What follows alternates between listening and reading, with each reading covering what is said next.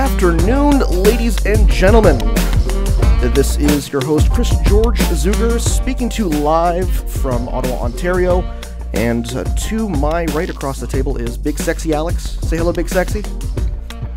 You have to stop doing that. But it makes you smile every time. And you have entered the Den of Lore, where we talk about and learn cool shit. And today we are going to be learning that courtesy of renowned author Laird Scranton, who is one of my favorite authors. And we've been waiting for this show for a couple of weeks now. Very excited. Normally we have our opening segment. I think we're just going to kind of kick it into opening segment mode briefly just to have some quick chit-chat. Now, I first wanted to introduce Laird Scranton for any of our listeners who may or may not know of Laird.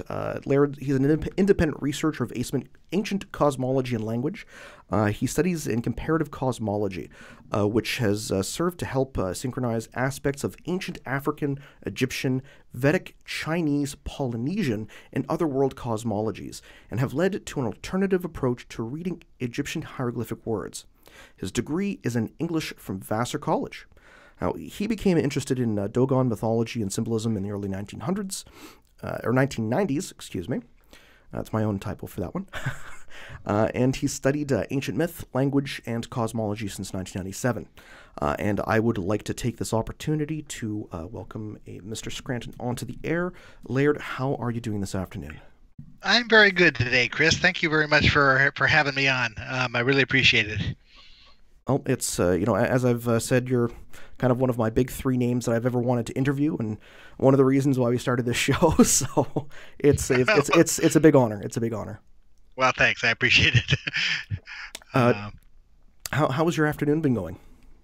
Actually, it's been a busy day. We've been a lot of little things today, appointments and things like that. But between that and research for new articles and things along that line, I have a book just out and a book just submitted, and another book in process. So things are busy. And I'm the type of person who can't even finish a Sudoku puzzle without without taking a couple weeks in between. So now the new book, before we get into like the meat and potatoes of the conversation, I did want to plug the new book. I bought it, and then I rebought most of the old ones from that I had before in paperback, but they're at my parents' house and in a box somewhere. So the new book that is out and was just came out in the last month, The Mysteries of Skara Brae, the Neolithic Scotland, and the Origins of Ancient Egypt. For our listeners, the link is in the notes. So that was the book that just came out. And you just submitted a book as well, which can you tell us a little bit about both and how they tie together? Sure. The next book is actually, the focus is actually on the Maori in New Zealand in a much later era than the Skara Brae book. The Skara Brae book is talking about northern Scotland at around 3200 BC. The Maori book talks about the Maori at around 1680, quite a distance in time. But there are links from the Maori to pretty much every era of ancient culture that I've studied, to the languages and to the cosmology. So it's an interesting follow-on. There are actually connections back to the northern Scotland region too. Well, that's kind of one of the biggest things with most anybody who's looking into ancient mysteries is how everything's all connected, and people always have their own theories. Very few people do the research and take the time to do the research. So you do the work that a lot of us necessarily don't have the opportunity to, and anything you've written it has just been so well interconnected with tying so many concepts together. I'm again coming from an individual who has got to sit down and think this stuff out. It just seems so logical. How did you get into doing this type of work? Well, it was sort of by accident. I mean, my background sort of lends itself to it. I have a degree in English, and language is important to this. And my career has been as a custom software programmer for businesses, which is really a symbolic language. And those two things together are very pertinent to this study. In the mid-1990s, late 1990s, my wife, Risa, passed along a book to me called Unexplained by Jerome Clark.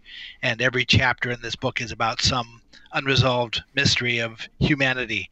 And one of the chapters was focused on a little African tribe called the Dogon, who were mysterious because they seemed to know some things about astronomy that they shouldn't know, being a modern-day primitive tribe that didn't have access to telescopes and things like that.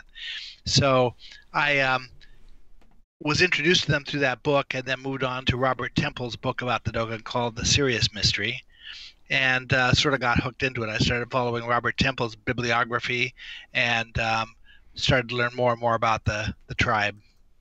The Dogon tribe are a really excellent entry point into these kinds of studies because their culture preserves aspects of three different ancient cultures.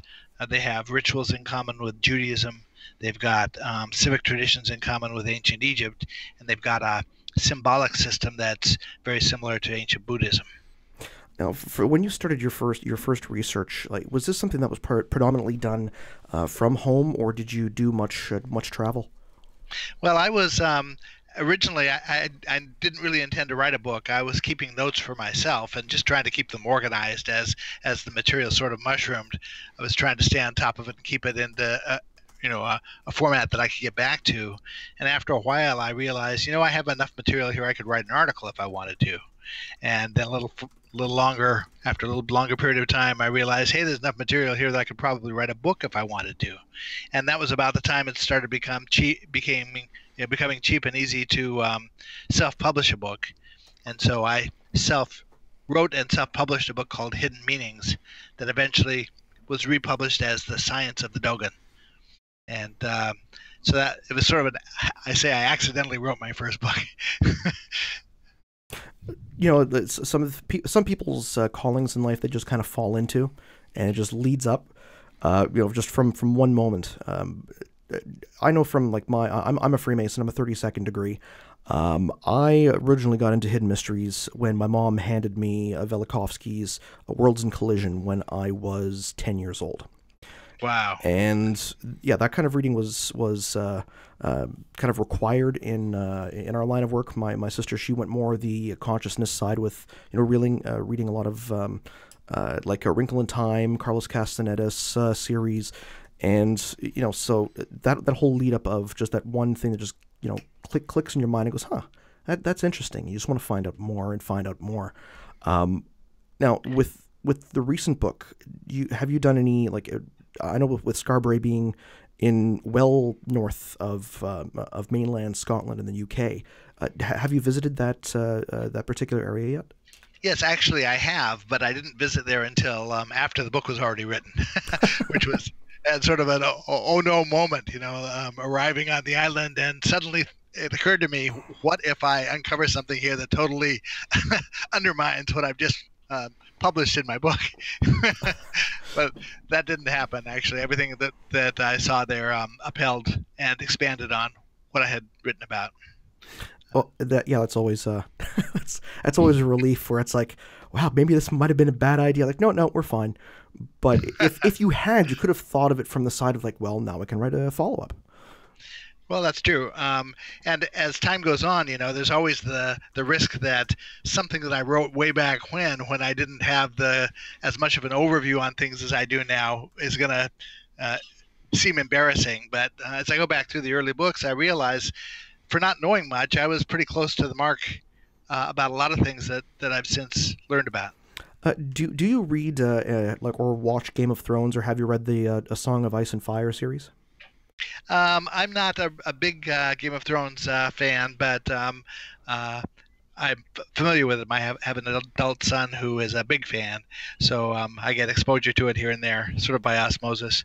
Well, one of the interesting parallels that at least I would take between your body of work and George R.R. Martin's, well, obviously yours is, and I know that, Alex, you're looking at me like I'm kind of like, where are you going with this? George has written books that are some are 1,000, a couple thousand pages long, or at least a couple hundred over 1,000 pages long, and he's created such a massive world that the amount people have to cross-reference. That he actually that he double checks information with other people to make sure that what he's writing is actually correct, because he's written so much information down. It's The fact you can do that yourself is impressive, to make sure that it's consistent. Well, actually, as time goes on, my books end up becoming resource for myself because it's easier to find a reference by looking it up in my book than it is to try to think back to now which of the zillion source books I have lying around or on shelves places, had the original quote or the original piece that I quoted. And what was the process with this book? This book actually, the last couple of books have been very, very quick in a lot of ways. The problem is that there's a lot of research that goes into writing one of these books, and you really end up with a taller stack of things you can't use, references that you can't connect to anything than the ones that you can actually put into the book. And so over time, I have all these seemingly loose ends that don't necessarily connect right away to anything. And in the last two books, a piece of information falls into place, and suddenly an entire book's worth of loose ends sort of pull themselves together. The Skara Brae book, really, the material came together in about 6 weeks' time. The prior book, which is called Point of Origin, came together in about 3 months' time.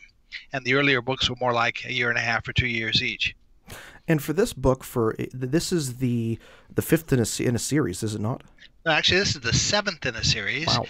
And the eighth is underway with the publisher right now, and the ninth is written but not submitted yet, and the 10th is sort of in process. And for the book that's just been submitted, you had mentioned that was dealing with more like the Polynesians area, as well as dealing with New Zealand. That is kind of the other end of the world, if you think about it, when it comes to Scotland, or at least in comparison. Yeah, it seems like it is, but actually I learned about the Maori after I wrote the first book. I realized that there were positive connections there that I wanted to follow up on, and it was always my intention whenever I'd wrap up writing one book, I'd start work on the Maori book, expecting that would be the next one, and then invariably it would get bumped by some other new piece of information and set on the shelf, and I come back to it after the next book. And now looking back, I'm very glad that happened, because it connects so well to so many different things I've written about. I wouldn't have had the background to be able to recognize it otherwise. Now, with going back to Skara Brae and its connection with with the Dogon, and as well as ancient Egypt, and this is probably getting more in line with the line of conversation that we're going to have. So I'll switch the video into actual intro mode. So your video, I've got a nice little graphic video with you up there. So. The Dogon use a very, very heavy symbolized language to deal with their cosmology, which I know from your own work and from reading a lot of the articles that you've written, that it's very, very similar to the Egyptian, if not, could be potentially where Egypt got a lot of their symbolism from, like it was descended from. How does this tie into Skara Brae? Okay, well, to get to that, I'll give you maybe a quick summary of who the Dogon are and how they connect, why they're important in all this. The Dogon are a modern-day African tribe that they're a priestly tribe who have deliberately located themselves in a remote spot in the northwest bulge of Africa to try to keep their tradition pure.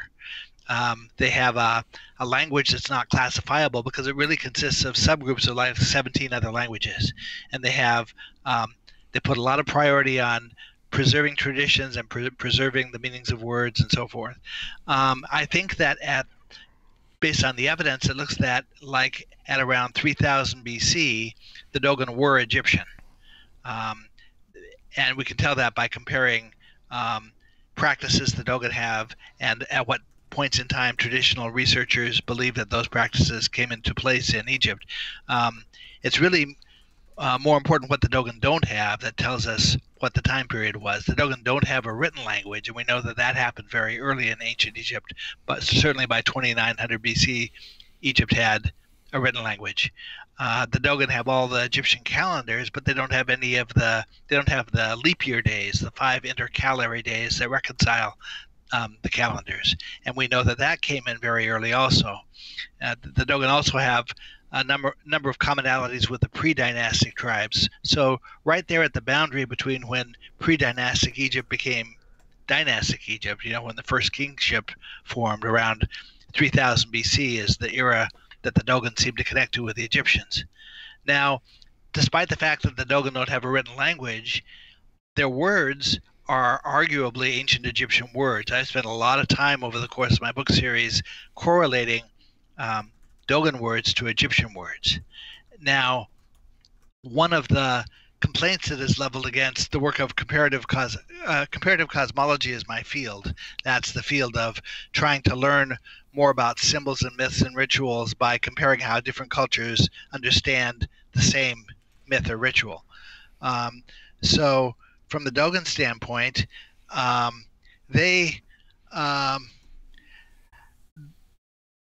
their perspective on things is that how can I explain this? Just as it's possible to correlate a deity, let's say, between cultures, there's a Dogon god, creator god named Amma, who's their hidden god, and Amma has a lot of the same attributes and plays the same role in myths and so forth as Amen in Egypt. So based on multiple points of evidence, we can correlate these two deities with each other. Comparative cosmologists say, well, look, if we already have, half a dozen or more points of evidence to prove that this is the same deity, then clearly their names, which are also phonetically very similar, must also correlate. Well, linguists don't like that because it's a linguist tends to look at things that if you haven't done a proper etymology of words from one culture to another, that you can't claim that there's a relationship. But in this case, the language connects based on multiple meanings of individual words. It's one of the characteristics of this tradition that any key word of this creation tradition was originally assigned multiple discrete meanings. Meanings, when I say discrete, I mean the meanings are distanced in such a way that knowing one doesn't really let you guess the others. The Dogon god is an example. His name is Amma, and Amma is a hidden god, but the name also means to grasp or to hold firm or to establish. When you go to Egypt, you have Amen as a hidden god, whose name also means to grasp or to hold firm or to establish. You go to Hebrew, and the word Amen comes from a root that means to establish. So you have a way of interconnecting things here through language that is really important, and that sort of gets us a foothold into the Egyptian culture. So basically, I can use Egyptian language to validate what the Dogon are telling me about words. The Dogon say, here's our word, here's how we pronounce it, here's how we understand its meanings, and then I can go to an Egyptian hieroglyphic dictionary and find the same meanings connected to the same pronunciation. So that's one of the cross-checks on the work that I do. Another cross-check is to the Buddhist symbolic system. The Buddhist system is given in an entirely different language. It's in Sanskrit, not ancient Egyptian words, but it's all the same stuff. It's the same set of symbols, the same shape, carries the same meaning as in the Dogon tradition.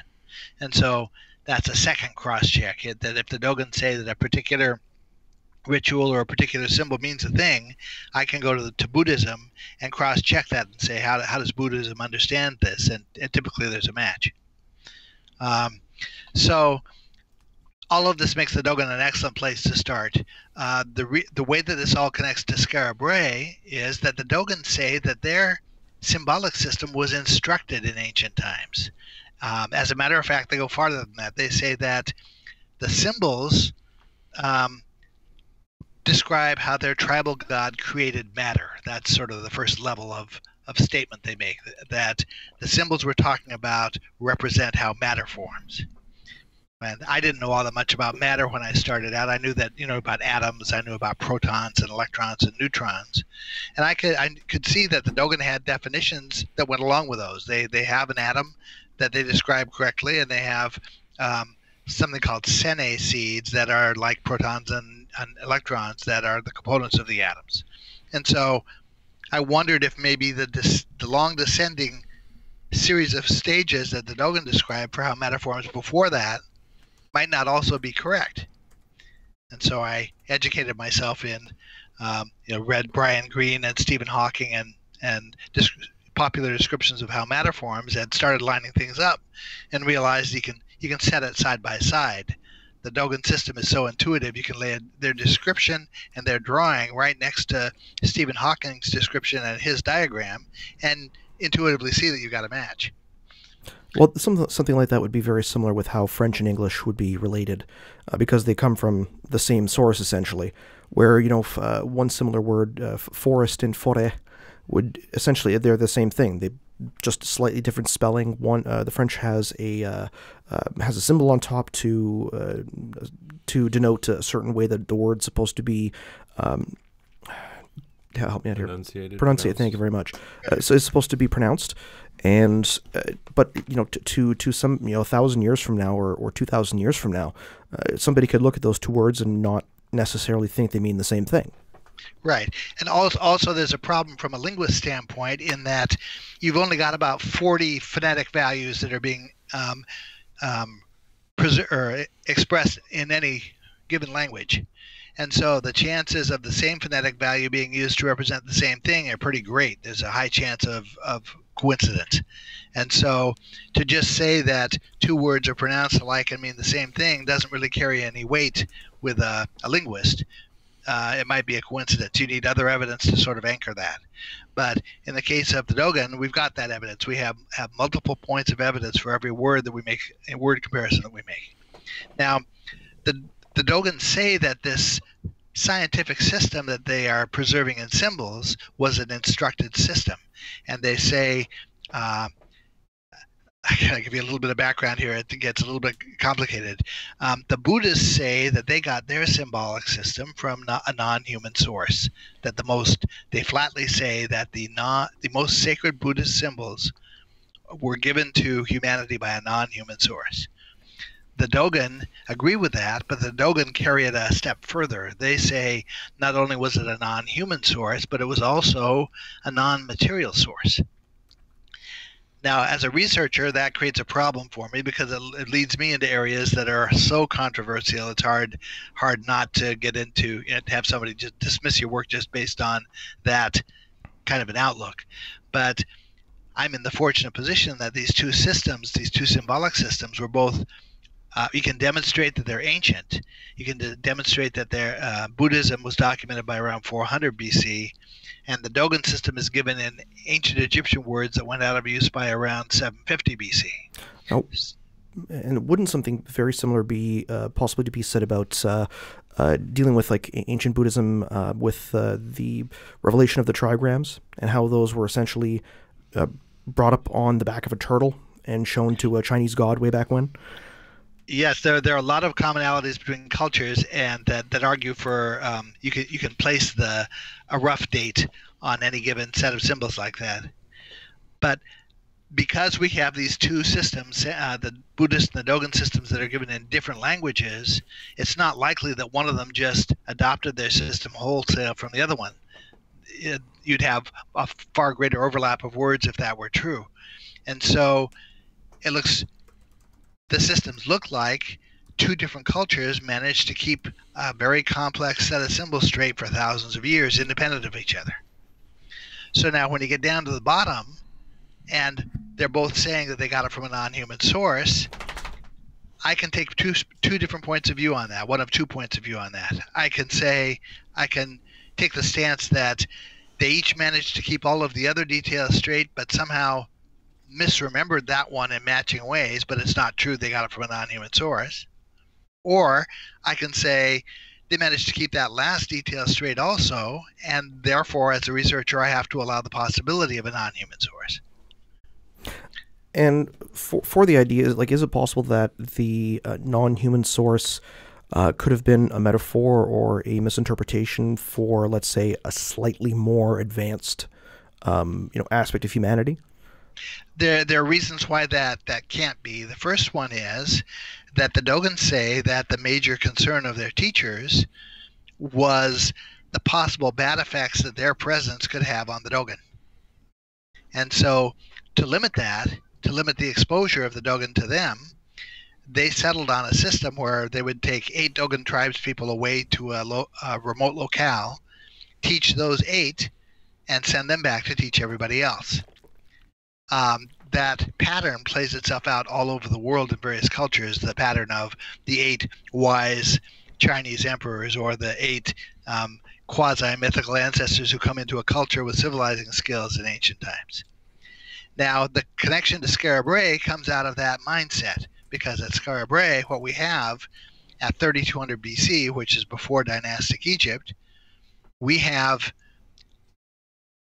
what's interpreted as the first farming village in northern Scotland, a cluster of 8 houses in a little built with flat stones, that gives the outward appearance of this location. The Dogon and the Buddhists talk about a remote location where things might have been taught. But that's not really the starting point for the connection. The real starting point for the connection comes out of architecture, that the researchers in northern Scotland don't have anything to connect the Skara Brae site to. They've been studying it since the middle of the 1800s when it was first uncovered. They've had major archaeologists in there looking at things, trying to connect it to Scandinavian roots or to European roots or something. But nobody has successfully made a connection. Well, the original houses at Skara Brae were all built to a particular plan, and that plan is a match for a typical Dogon stone house. So in addition to that, the Dogon stone house carries symbolism. It's put together the way it is for a reason. There are cosmological meanings associated with the components of the house. The house represents essentially the body of a sleeping woman. It has what the researchers in Scotland called a unique feature at one end. It's a round room shaped sort of like a beehive cell. And on the sides, it has 2 long rectangular rooms and a square room in the center, and then a sort of a rectangular entryway at the bottom. And this represents the body of a sleeping woman. The round room is her head, the side rooms are her arms, the central room is her body cavity. And in the Skara Brae houses, there's actually a hearth in the center that represents the heart. So once we make that link in the architecture, now it becomes fair game to consider all of the Skara Brae elements in relation to the Dogon cosmology and the Dogon language, which also is that also means we can consider Egyptian cosmology and Egyptian language. Well, and that would be similar, if I'm not mistaken, to at least parallel the work that would be done or discovered by Schwaller de Lubitz with regards to the Temple of Man, the Temple of Luxor, being an example. That's right. That's an important thing for. I'm good friends with John Anthony West, who wrote extensively about Schwaller's Temple of Man outlook. And yes, this absolutely provides a foundation for that, which there really hasn't been one before. Why would the Egyptians have thought to have built this temple at Luxor that seems to represent a human body, the parts of a human body? Now, the next question I have is, how many times have you seen Magical Egypt? Because I know I've seen it like about 10 times. My wife says, it's like, oh God, are you watching Magical Egypt again? Yes. Well, I mean, I tend not to watch things that I'm in, but I do tend to watch things for information. There's one segment of Magical Egypt that has its focus on my work. That segment was filmed the day I met John Anthony West. He invited me and my wife down to his house. At that time, he was living in Athens, New York, and invited us down, but didn't tell us in advance that he was going to have a cameraman there to film the get-together. And so it was sort of I guess he wanted a fresh take on the discussion and the information, and not having me come in over-prepared to talk about this stuff. Well, yeah, I can understand that. I don't listen to our shows back after they're done. Just because I like doing them, but the sound of my own voice, it's just kind of, so I can understand that. A lot of people feel that way. I was a musician in my college years, and did a lot of musical recordings and singing and playing music and things. And so I got used to hearing myself to the point where I didn't cringe every time I heard myself. But I don't tend to listen back to the shows that I record unless there's a really good reason to do it. There's like a really particularly nice shirt that you were wearing. That's right. It's like, you misplace it, you need to know what style it was, that kind of thing. But moving on from the symbolism with the how the houses were shaped by the Dogon as well as in Skara Brae. If we're dealing with like the Temple of Man at the Temple of Luxor with regards to its anatomy, what is the symbolism that was derived from the curled up sleeping woman in both of those houses, or house designs? Okay, this ties to ancient myths in a number of cultures. There's a myth in Hinduism called the Fable of the Seven Houses, and it's a story about how a goddess named Devi, at dawn, she pays a visit to 7 houses, and in each house, she finds a housewife in the midst of performing a particular act in the house.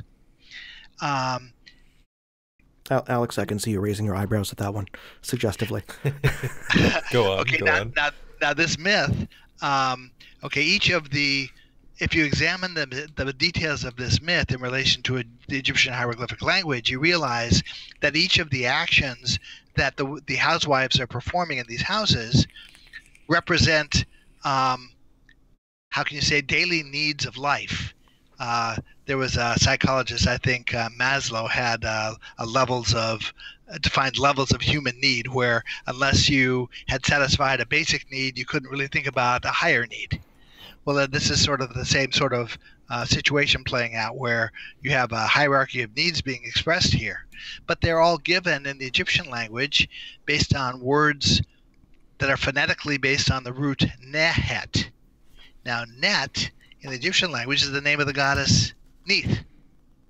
And so the Hindu myth, which connects other ways into Egypt, in a prior book I make connections into Egypt around 4000 BC through Elephantine. No one really has a theory of where the goddess Neith came from. They know that she existed before dynastic Egypt. There were references to her before dynastic Egypt, but nobody knows for sure who she is. She connects in certain ways to certain Hindu and goddesses out of India, traditions out of India. So the symbolism of the house links in one way to this myth of the 7 houses. There's also a myth of 7 houses that comes out of the Egyptian Book of the Dead. Only in that version of the myth, it's not a goddess and housewives involved. It's the deceased spirit of a pharaoh who visits the 7 houses at dawn and finds at the door of each house 3 gatekeepers, basically 3 deities or godlike beings who are doing certain things or say certain things at the doorway of each house. So a couple of the chapters of the book on Skara Brae deal with the relationships to those myths. Cosmologically speaking, the 7 houses, the concept of the house, how can I explain this? What we have on Orkney Island is a series of megalithic sites that were connected by a Neolithic road at 3200 BC, and that road led to the Skara Brae village.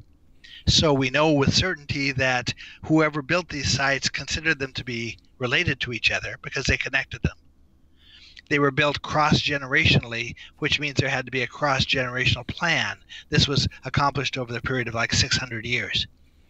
Now, the local researchers don't know what to make of these sites, but looking at it in terms of the cosmological system I've worked with, the sites recreate a sequence of shapes that are cosmological. These are shapes that matter supposedly goes through as matter forms. So there's a progression, and that progression leads to something in science that's in string theory is referred to as the Calabi-Yau space. This is a cluster of 7 or 8 collapsed dimensions that supposedly exist at every point in space and time. Well, the Dogon system, the Dogon descriptions of matter also describe that same structure. They call it the egg of the world. And it looks to me like the Skara Brae site was meant to represent that. That process of creation of matter, though, in the ancient traditions, one of the metaphors that's given for it is, in very archaic philosophies, the thing that catalyzes the formation of matter are 2 energies that come together. The first energy is a non-material energy that's associated with a sleeping goddess, and the other energy is a material energy that is considered to be masculine. And when the two come together in the context of an act of perception, then suddenly, sort of as an automatic response to that, what we see as particles of matter form. There's a transformation that happens sort of the same way that a Wi-Fi signal gets translated into an image on your screen when you turn your PC on, or when you click on that link. That it exists originally in the form of waves, but at the point where you see it and consider it to be real, it looks like it's an object. It looks like it's a real thing or a real image. So the sleeping goddess that's represented by this house is a fundamental concept that relates to the cosmology that's being expressed there. This represents the sleeping goddess who awakens. In the Old Testament tradition, where at dawn, when it's dark, Yah, the Hebrew god, who, from my perspective, represents the concept of light. He actually represents the initial stirrings of light that sort of hover over the water as the sun rises, and causes the sleeping goddess to open her eyes and to awaken. So when Yah says, "Let there be light," what he's really doing is waking this goddess. And that's actually a very interesting point you bring that up. And I know every single time I bring up Freemasonry, Alex always looks at me a little bit strange, but I do it anyway. Sorry, we have a new sound card. I'm still getting the levels right. So if there's any distortion, I do apologize from that. Whenever somebody's initiated into Freemasonry, the moment that they go through their obligation, and we basically kind of bust their balls as much as possible to kind of freak them out and spin them around a room. It's part of the bonding process. The "let there be light" word is said kind of at that breaking point from where they go from being in a state of darkness to having that knowledge, being illuminated, the shroud being lifted over, and then the knowledge being presented to them afterwards. It's very interesting to bring that up because we use the exact same wording. That's very interesting. Well, what came to my mind there was the Theosophists have, when you were describing how they look at particles or matter, the Theosophists had a saying that went to materia is spirit at its lowest cyclical vibration. Right, and that's actually true. The word spirit is sort of synonymous with non-material in the traditions that I study. The outlook comes out of a very archaic set of philosophies that are they go a lot farther back than, or the indication is they go a lot farther back than the beginning of ancient Egypt. But in these philosophies, the idea is that at bottom, universes form in pairs, and that our material universe has a twin that is a non-material universe. And these two came out of twin placentas. These are siblings they're talking about. One is considered to be feminine, the other is considered to be masculine. And it's the energies, the flow of energy, there's a flow of energy between these universes that is as essential to life as the natural water cycle. It's compared to water evaporating from the oceans to form clouds that rise up over the mountains and then create rain that flows back down through the rivers to the ocean. It's that cycle. Without that cycle, there would be no life on the planet. The Dogon and other cultures are saying that without a cycle of energy similar to that between these two universes, that there would be no life in the universe. Now, this also touches on interesting ideas of consciousness and how to be able to kind of talk to that other side of, or that other universe, that paired universe. And I know Graham Hancock has extensively documented his use of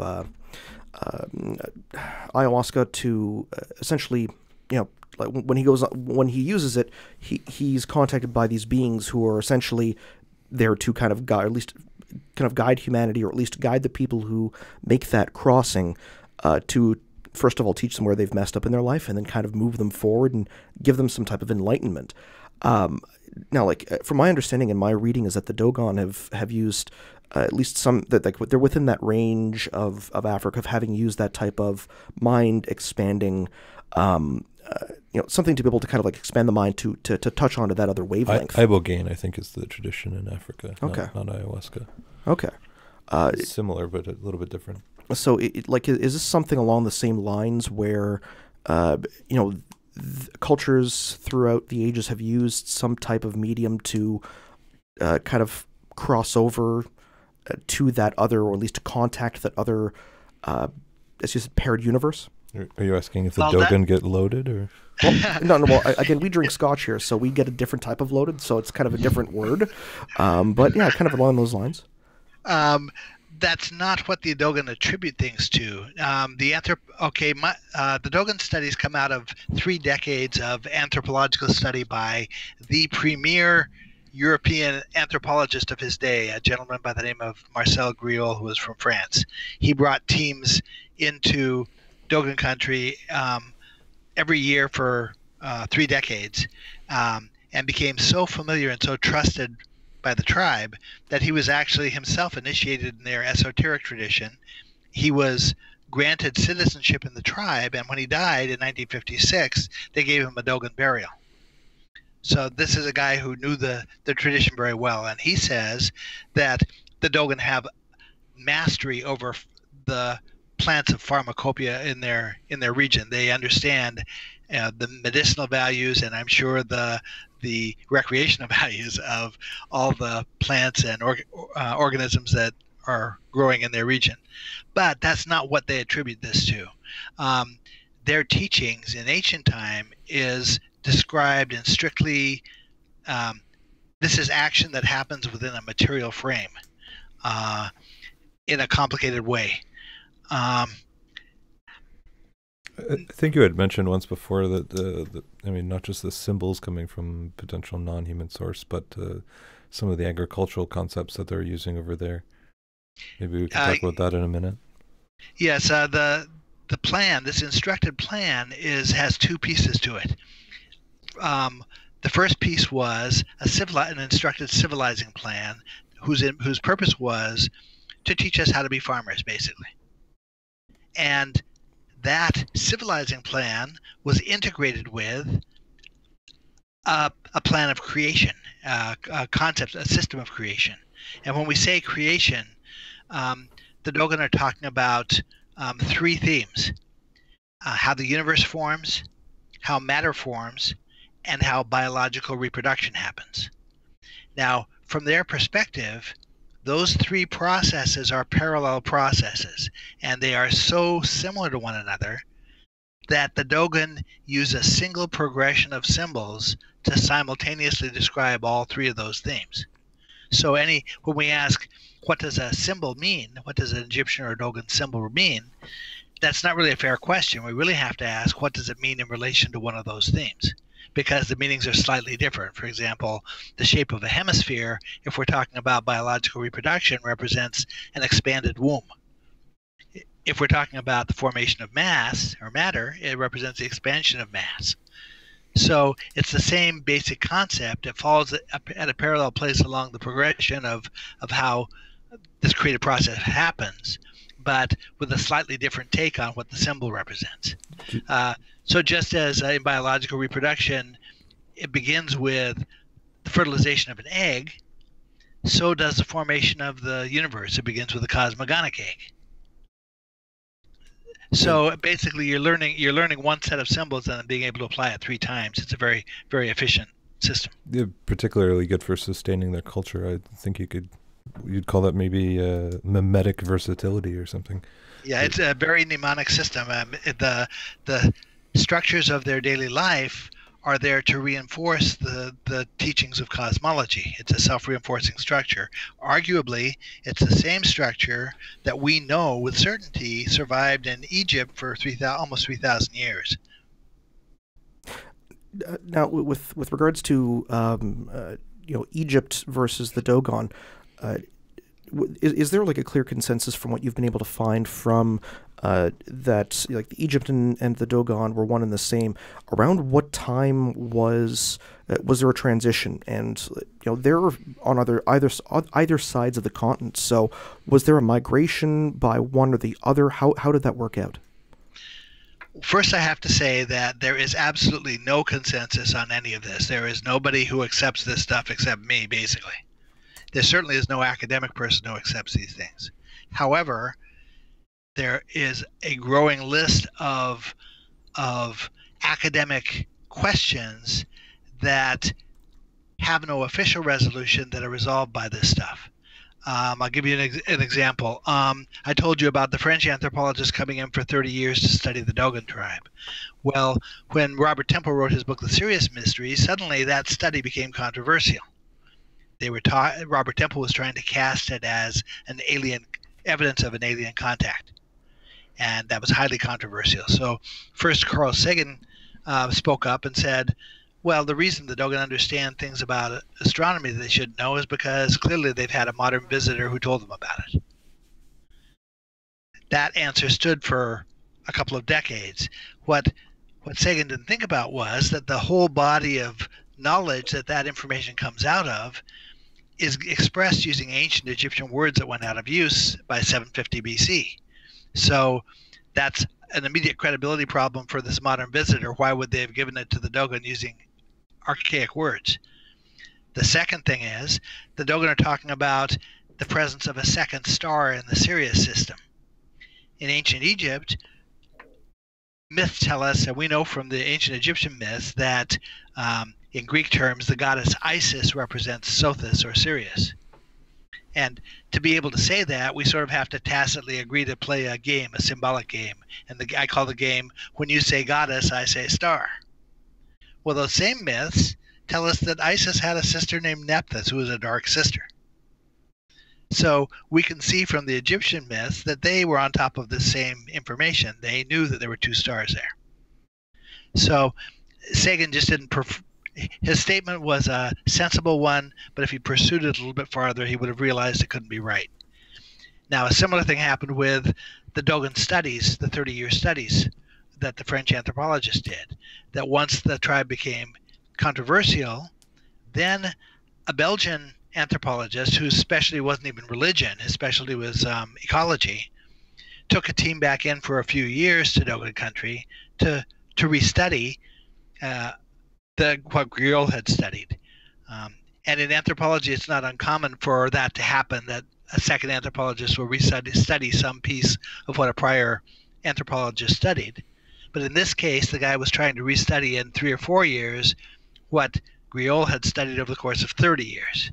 And Griol had described the Dogon esoteric tradition as a closely held secret tradition, the one where the central tenet of it is that if you're a Dogon priest and I'm an initiate or I'm an outsider of any kind, and I ask you a question about the tradition, as long as that question is appropriate to my status as a student, you are obligated to give me a truthful answer. But if the question that I ask is not appropriate to my status, you are required to either remain silent or to lie if you have to protect secrets of the tradition. Now, that's exactly the same scenario that exists with the Maori in New Zealand. One of the reasons one of the pivotal connections between the two is that the structure of this esoteric tradition is almost precisely the same, described in the same terms by the early researchers of that tradition as Griol used. So the Belgian anthropologist goes into Dogon country, studies it for a few years, comes back out and says that in his opinion there is no Dogon cosmology. The Dogon priests are so obliging that when the French anthropologists kept asking these questions, they just made stuff up and told it to him. It wasn't a real system at all. Well, again, we have a situation where the Belgian anthropologist stopped a step too soon in his research. He didn't notice that the Dogon cosmology, the grand symbol of this cosmology is an aligned shrine that the Dogon call a granary, that takes a very specific form, based on a specific plan, symbolic plan. The Belgian didn't recognize that the Buddhist cosmology is based on the exact same kind of shrine, same type of shrine. It's called a stupa. I have an adult daughter who went to India and noticed while she was there that there were shrines all over India that seemed to resemble to her the Dogon shrine. So she came back and she told me about it, and I did some research, and that's how I connected up to the Buddhist cosmology matching the Dogon. But because these cosmologies and the shrines match, it can't be the case that the Dogon priests made up the cosmology, unless we're going to say that the Dogon priests casually invented Buddhism. It's not a credible perspective. So we have ways of demonstrating. A large part of what I do is trying to find ways of what I call anchoring an interpretation, and the interpretation goes against what the academics say. I offered the Belgian anthropologist to co-report this new finding with him in an academic journal that he edited. I thought, if I'm going to present a point of view that goes against what his study said, the least I can do is let him share the credit for having found it.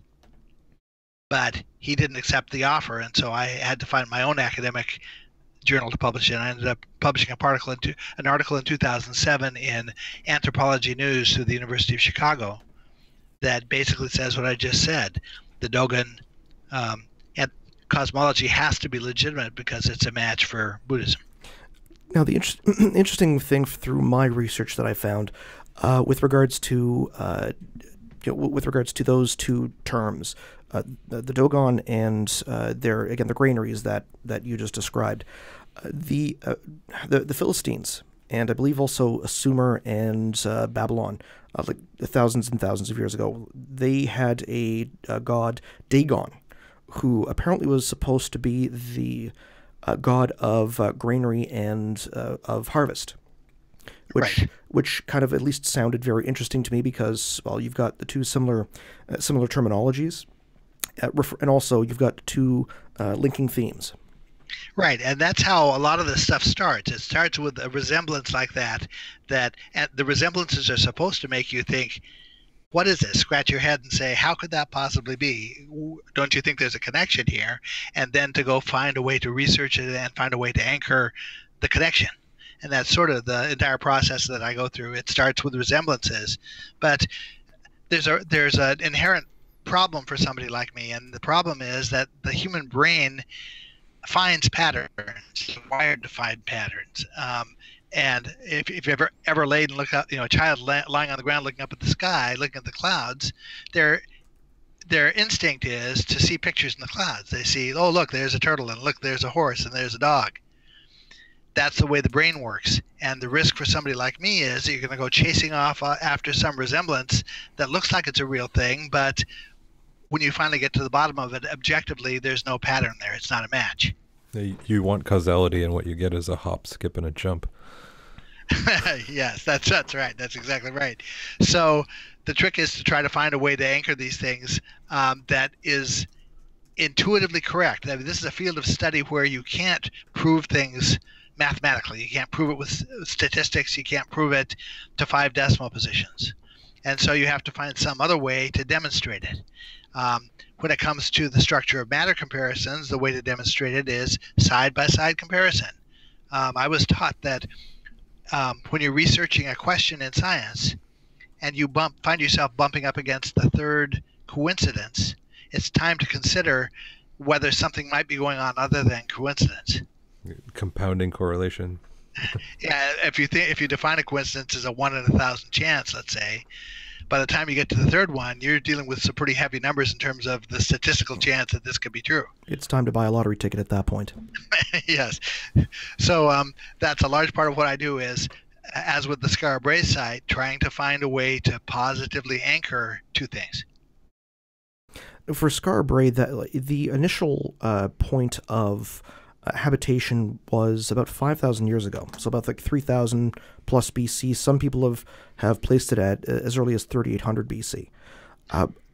With the comparative cosmology between, let's say, Egypt, the Dogon, and let's say sites like Göbekli Tepe, which I know if this were some other shows, people would be taking a shot right now by me saying that. So go right ahead.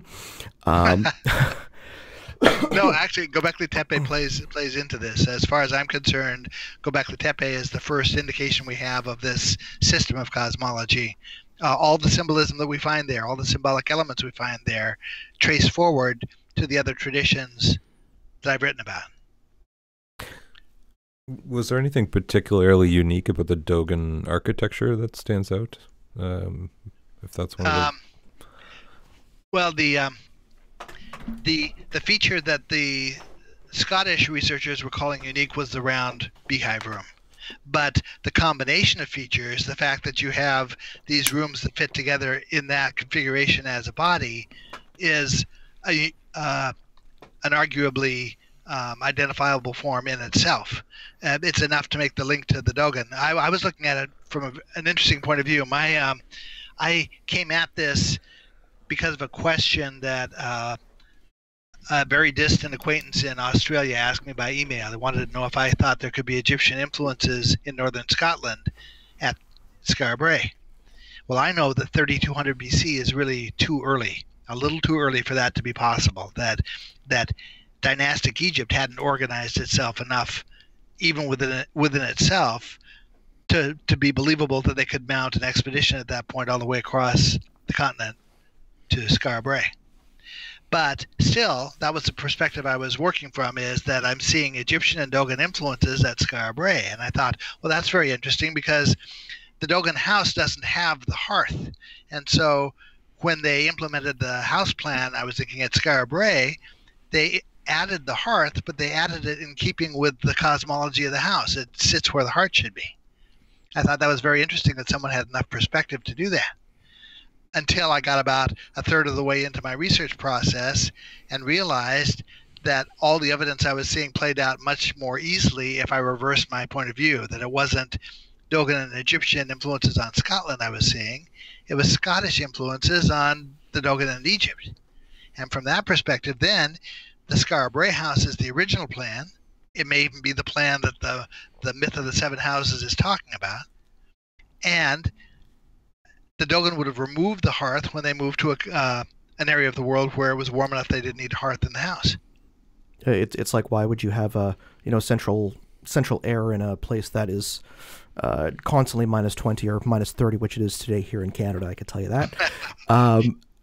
It's kind of interesting you say that, because I know that, like, some work I've been doing outside of the Den of Lore has been dealing with a lot of what's called like the heart mind, like how you can gain certain wisdom or certain perception by at least focusing on the emotions while you're actually considering certain facts or certain certain points of interest. That kind of, at least, like, it kind of was a touch point to me. There may not be any correlation there, but it goes to the idea of wisdom and experience as potential symbolism. Well, in the archaic philosophies that underlie this system, it's understood, there's a description given. The non-material universe is characterized as having perfect knowledge, but an inability to act. And the material universe is characterized as having imperfect knowledge with full ability to act. And in that context, it's understood that routine attempts are made to communicate information that will initiate an action from the non-material side to the material side. I compare it to a game of charades, where you can give a single clue and hope that the person gives you back whatever the concept is you were trying to evoke from them. Well, these, in the view of the philosophy, play out in specific ways. They happen through vivid images and dreams. They happen through what look like coincidences in daily life. You can see them through unusual behavior of animals, through clairvoyance and divination, and through techniques like you were talking about, the being able to focus on an emotion at the same time that you're considering an idea. But that from their perspective, there are active attempts being made here to communicate that information for whoever is viewing it in a subtle enough way to understand that information is being passed. And predominantly, why do you think that this information was being given? Okay, that there's an entire book's worth of foundation for that, and it's a book that hasn't been published yet. Okay. But I can tell you that at bottom there is a sensible rationale, right, for how it could be that a non-material teacher would have been able to act in a material frame. There's a sensible rationale for why this communication goes on. a sensible reason for why the esoteric tradition was created in the first place. More than a sensible rationale, it's like there is an underlying compelling motive for why this happens. And to get to it, you have to deal with very fundamental concepts of science. One of the things about the Dogon system, I said I had matched up the progressive stages of matter the Dogon have from atoms all the way down to waves. The problem is that the Dogon include several steps below that the modern scientists don't talk about. Either they don't know about it or they don't discuss it. And there are drawings of shapes and descriptions of concepts that I had no scientific correlation for. And so part of what this unpublished book will do, probably in 2018, is when I expect it'll be published, is it synchronizes that mythic part of this structure of matter with science in a way that I think is coherent. And when you integrate those two perspectives together, then suddenly information sort of plays out. It becomes apparent what the rationale was behind this, why things are the way they are. And it incorporates fundamental concepts from Kabbalism and from Buddhism and from the Dogon tradition in ancient Egypt, from the Maori, from pretty much every culture that I've studied. There are pieces of this pie that play into this understanding of how things work. Okay, the idea that there is a non-material realm that we can't readily see is one that sounds pretty questionable. And the idea that something that's non-material can become material is something that seems pretty questionable. But if you stop and consider that the quantum world, as we describe it scientifically, begins as waves, and simply detecting the wave, simply an act of how can I say, perception of that wave, suddenly the behavior of that wave turns particle-like. Instantaneously. It happens so quickly we can't even see it happen. And there's nothing we can do to stop it from happening. And if you think about it, that perspective is flatly saying that something that we consider to be non-material, which is the wave, can present itself to us as something that is material, which is a particle. That's not wild science, that's fundamental science. From the Dogon perspective, it's such an automatic thing. It's as intuitive and automatic as water turning into ice. It's the same kind of a process. It's compared to a phase transition, which is what ice forming is. Well, what you're saying reminds me of the quote that's often attributed to Buddha, but apparently, it could also be attributed to Tao Te Ching, which is when the student is ready, the teacher will appear. And that's actually something that I think is probably true. When I have discussions with other people who are researching in these fields, it's like I'm talking to myself. There are odd things that happen from the time you start working with it. If I describe myself, I say, quote unquote, out of the box. As I came out of my packaging, out of the wrapped box, I was probably the least spiritually connected person I knew, or I would have described myself as being. As soon as I started researching this stuff, all sorts of odd things happen. Some of them very tangible, some of them witnessed, some of them very subjective. And part of the process is learning how to distinguish between, same thing as the symbolism, being able to distinguish between a resemblance that you can anchor and one that you can't anchor. And I'll give you an example of a tangible situation. Early when I was researching hidden meanings, I didn't know I was researching, and I was just following a trail of sources. I realized that the next source I needed to acquire was a book called Ancient Near Eastern Texts that relate to the Old Testament. This was before you could go online and do book searches online. So I had exhausted all of the local bookstores, the new bookstores, the used bookstores. I had even gone so far as to go to the Vassar College library, to their interlibrary loan service, and ask if they could get the book for me. And they couldn't. And so finally, after weeks of trying to locate one, I finally had to come back to my wife, Risa, and say, well, it looks like I'm not going to be able to get that book. A few days later, a box turned up at our back door. My wife had an aging cousin who lived in Queens, New York, who lived in a little apartment, and every so often it would sort of reach critical mass in his apartment, and he would decide to divest of things, and he would toss a bunch of random stuff, flags of the nation, and hot mitts, and anything that he didn't need in his apartment, he would toss into a box, address it to a relative, and mail it off. Not even checking with them first whether it was anything they even wanted. So, in the box was my book. And this cousin had no idea that I even had an interest in the subject. When we asked him about it, he couldn't even remember having owned the book. But in the box was my book. It's like if you will it, it will manifest. If you need it, it will show itself. In the book Point of Origin, one of the central images that things come down to is a highly secretive image in ancient times. It was so secretive that in 1100 AD, a Chinese emperor banned the image from being included in a master volume on Buddhism. It's I could tell from the Dogon descriptions there are relationships between the Dogon cosmology and the Buddhist cosmology that play out in relation to the elephant god Ganesha. And Ganesha's symbolism in Point of Origin, there's a chapter that explains how symbolism that relates to Ganesha that a Yale professor knew had to relate to progressive stages of creation fit the context that the Dogon describe. If you look at it, interpret it in terms of the Dogon context, you suddenly understand what it represents. Well, I could tell from the Dogon system that there really should be two Ganeshas. There should be a male and a female Ganesha. And that you were talking about Göbekli Tepe.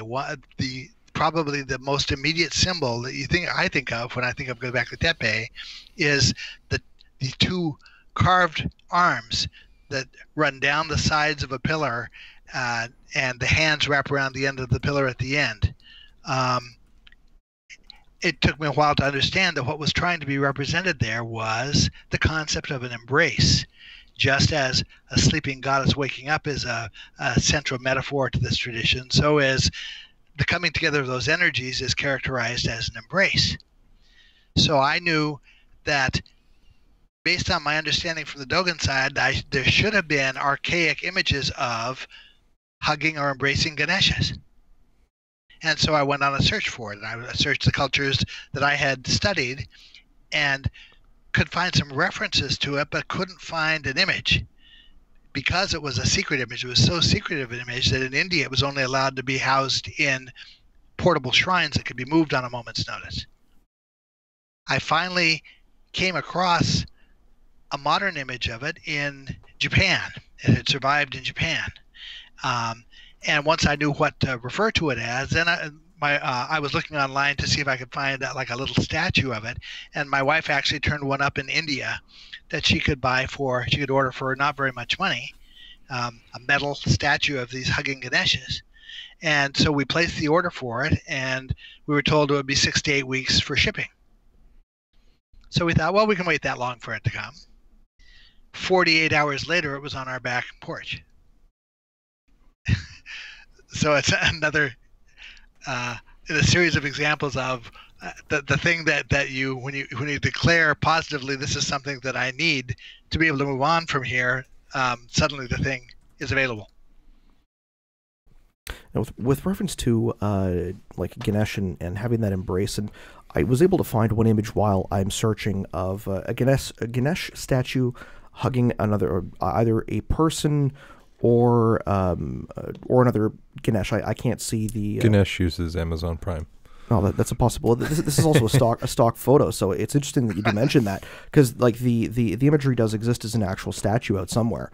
The one I have is a brass statue, and it's two equal-sized figures. One wearing what's essentially a Jewish kippah. It's a symbol of the sun. It represents the material universe. The other one's not wearing one, symbolizing the non-material. And I even came across specific descriptions of how these statues have to be built, how high they need to be, what materials they're made out of, what features the figures have to be wearing. This is a very pivotal image. And were you able to determine what the use or the use of the statue would be if it had those specifications? Well, in the original form of these traditions, they were non-iconic. They had iconic objects, but they didn't make graven images of things. They didn't try to represent a deity in a form. They not like in Egypt where you would see a statue of a god, or in ancient Greece where you would see statues, human shaped statues of gods.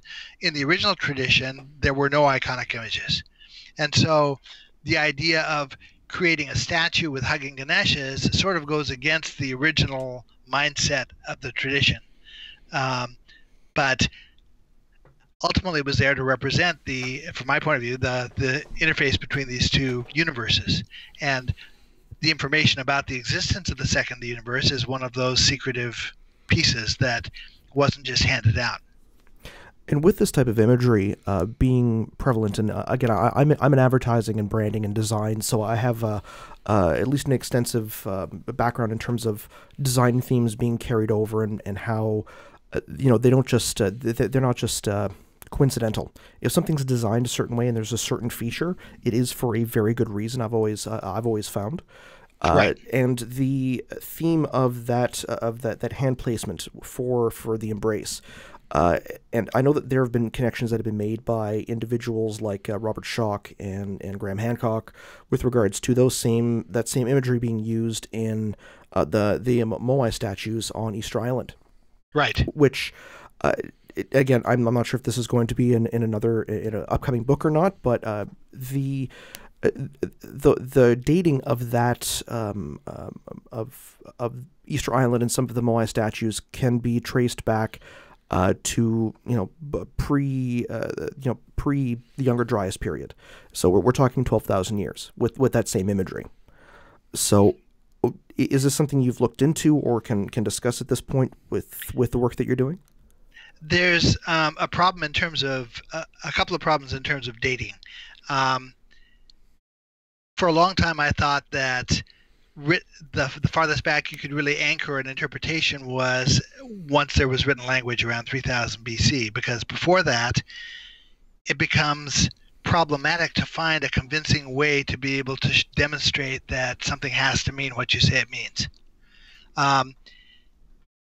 I started to get around that problem when I studied the Chinese culture, which only dates from about 3000 BC, but there's a long gap in information because things didn't, we only have surviving texts from around 300 BC. And so consequently in China, the academics fight over every little nuance because there's no written text to be able to anchor what the thing meant. In my book on China, I had noticed that the farther back in time you go, the more commonality of language you have. As a matter of fact, one of the things that demonstrated that to me was John Anthony West and Robert Schoch were planning a trip to Göbekli Tepe, and my wife and I were invited to a party at John's house the night before they left. And I wanted to have some intelligent thing to talk about their upcoming trip with them about, so I started considering the carved animals that are on those pillars. Many of the animal shapes are shapes that are important in the cosmology I study, and so my initial instinct was I was looking at cosmological shapes here. These represent cosmological concepts. But there were certain animals that I wasn't familiar with. They weren't familiar to me through the Dogon system. And so I started, knowing that I had commonality of language as time goes back, I started exploring the names of those animals in the Egyptian hieroglyphic dictionary, even though these are Turkish region figures. I thought I might be able to, that there was enough commonality that I might be able to get some insights from the Egyptian dictionary as to what these animals represented. What I discovered was that all of the animals represented on those pillars, the names in the Egyptian dictionary were homonyms for cosmological terms. In other words, they're pronounced like a cosmological term. So from my perspective, what I was looking at was a kind of proto-writing here, where a hunter-gatherer who didn't know how to read or write, but knew the names of all the animals, would walk up to a pillar at an instructional site, see the name of an animal, speak its name, and associate that with whatever concept he was being instructed in that was relating to concepts of creation. So, based on that perspective, the arms that come down around the pillar there, also the import of that wasn't intuitive to me. Whoever carved those arms was clearly very skilled in terms of stoneworking and skilled in their ability to represent things by carving them. We can see, full relief figures of animals carved there. Yeah, that's something that takes, years to be able to like we're not talking just even on a cultural scale, but an actual mastery scale to be able to do that as a stoneworker. That takes a long time to learn. Yes, but what I wasn't expecting was that same person might not be skilled at conveying emotion through carving and conveying an emotional feeling through carving. And so it never occurred to me that those arms might represent the concept of an embrace. Until one day, a few years back during the middle of the summer, I thought I was researching a half a dozen different questions relating to language for different friends. And I had been working on these for the preceding week or so, trying to come up with an interpretation for them of what a symbol meant or what a word meant or how it related to a certain topic. This particular morning, I came up with answers to all 6 questions, all resolved with words from a single column of a single page of the Egyptian hieroglyphic dictionary. The 7th word on that page was a word that the phonetics mean 2 things. It means pillar and it means embrace. That was the question I was researching for myself, was what these arms represented. And from there, I began exploring Egyptian concepts of an embrace and realized absolutely this is fundamental to what's going on here. That's the initial thing that happens as matter forms, is this embrace of energy that happens between the 2 universes. And so what we're seeing there, even though it doesn't look like a warm hug, is supposed to represent a motherly hug. And if it were me and my... says to me something about the experience level that whoever instructed that, whoever carved that, had with human perceptions of emotion. Well, I can say this, Alex, like, if dealing with my wife, my hands are pretty much placed in the same position when she's, hugging me. So that's a shape, or that configuration, and is part of that elephant statue, but you see it all over everywhere, and absolutely for me it represents they're conveying a concept of an embrace. Now there are other symbols on those pillars that also tie to that same outlook. It's a good thing the ancients like to cop a feel too, or we wouldn't be here. Well, this is at belt high, so it's not particularly suggestive. It's waist high. We have a waist high hug happening. This is supposed to be a hug between siblings. we're a lighthearted show here.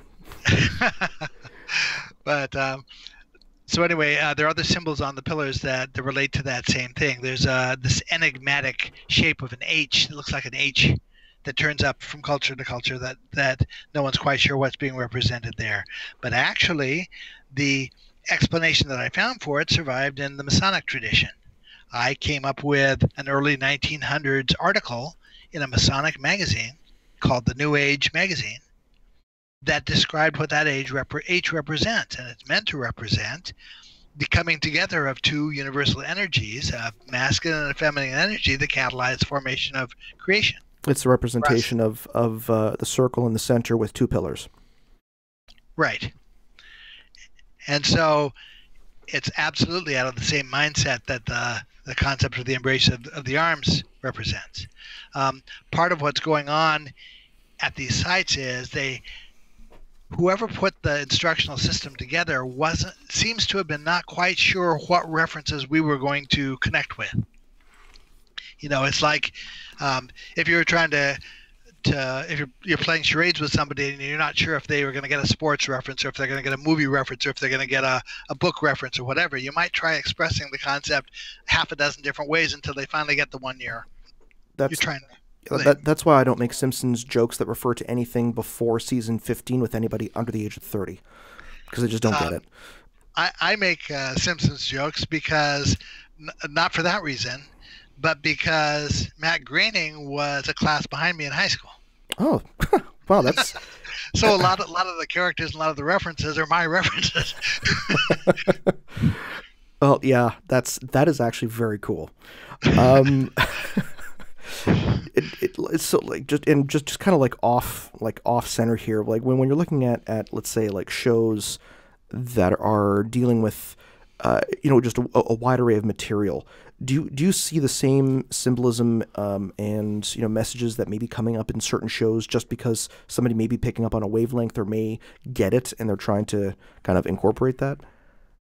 I do see movies and TV shows and themes that they represent as often leading the way here. There's a movie out right now called Arrival that if they don't know what they're talking about, they have absolutely hit the nail on the head of some of the essential questions that will be dealt with in my later book.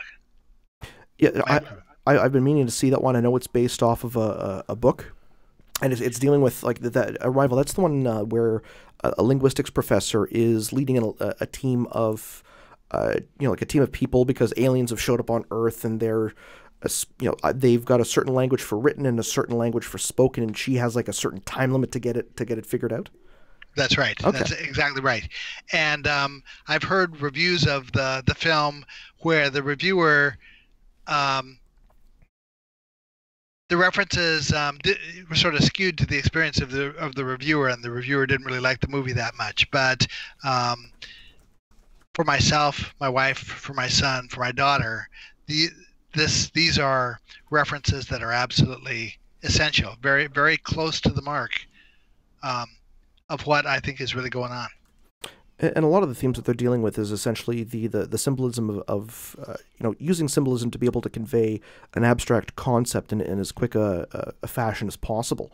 So these are things that linguists, and I've worked with linguists for several years myself. Advertising deals with a lot of symbolism and metaphor. So does Freemasonry. People don't necessarily understand or consider where a lot of the words or using the idea of a metaphor comes from. And I know that some people that I know of personally, metaphors just go right over their head. But if you write it out on a piece of paper, or you tell them about something and you explain it a certain way, they're going to get it. Right. So it is like for this type of metaphor, like I know Egypt has used metaphors to describe like pretty much everything. A lot of their languages is supposed to be metaphorical.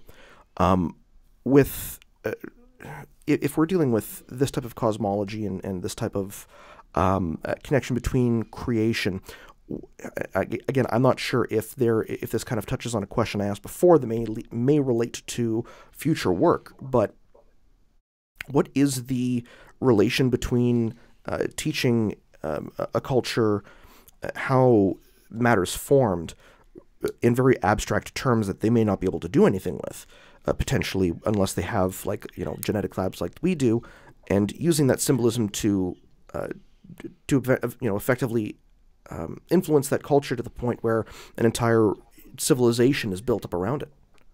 Okay, well, there is rationale for it. Imagine that I had an extremely important message that I needed to get to somebody, but I had to pass it through a child who really didn't understand any of the terms or the concepts that I was trying to explain. Now imagine that a piece of the message I had to send was something that the person who was going to receive the message might not also get. It might be over their heads. Okay, so I was saying that when I looked at the Dogon structure of matter, I could see that the pieces that I understood, the atom and the protons, electrons, and neutrons, were correct. That was enough for me to establish credibility for the possibility that the rest of it might be right, even though I didn't know what the rest of it was supposed to be yet. Well, that structure of matter is a fairly long series of stages and shapes and concepts. It's enough to establish it's enough to go beyond coincidence. It can't be coincidental that somebody knew that. If they knew that, they were speaking, and it's not being presented as theory, it's being presented as fact, as known knowledge. Is this like in a Dogon clay tablet, or is it in their stories? No, the Dogon actually don't have written language. Now, okay, there's another obstacle to be overcome here. From our perspective, looking at this, writing is an improvement over symbolism as a way of communicating things. In the archaic mindset, writing is absolutely a last resort. As a matter of fact, the cultures that did the best job of preserving this tradition, in my experience, are the ones who never developed a system of writing. That symbolism is actually, when it's handled right, when it's understood right, when it's in the being exercised by somebody who has the right skills, is a far stronger way of representing and maintaining information than written language is. There's something about writing something down that absolves a person from having to understand it. It's like sitting in class. If the professor is giving a lecture on something that you don't completely grasp, you write down the notes that are going to remind you what to go look up after the class is over to try to sort it out.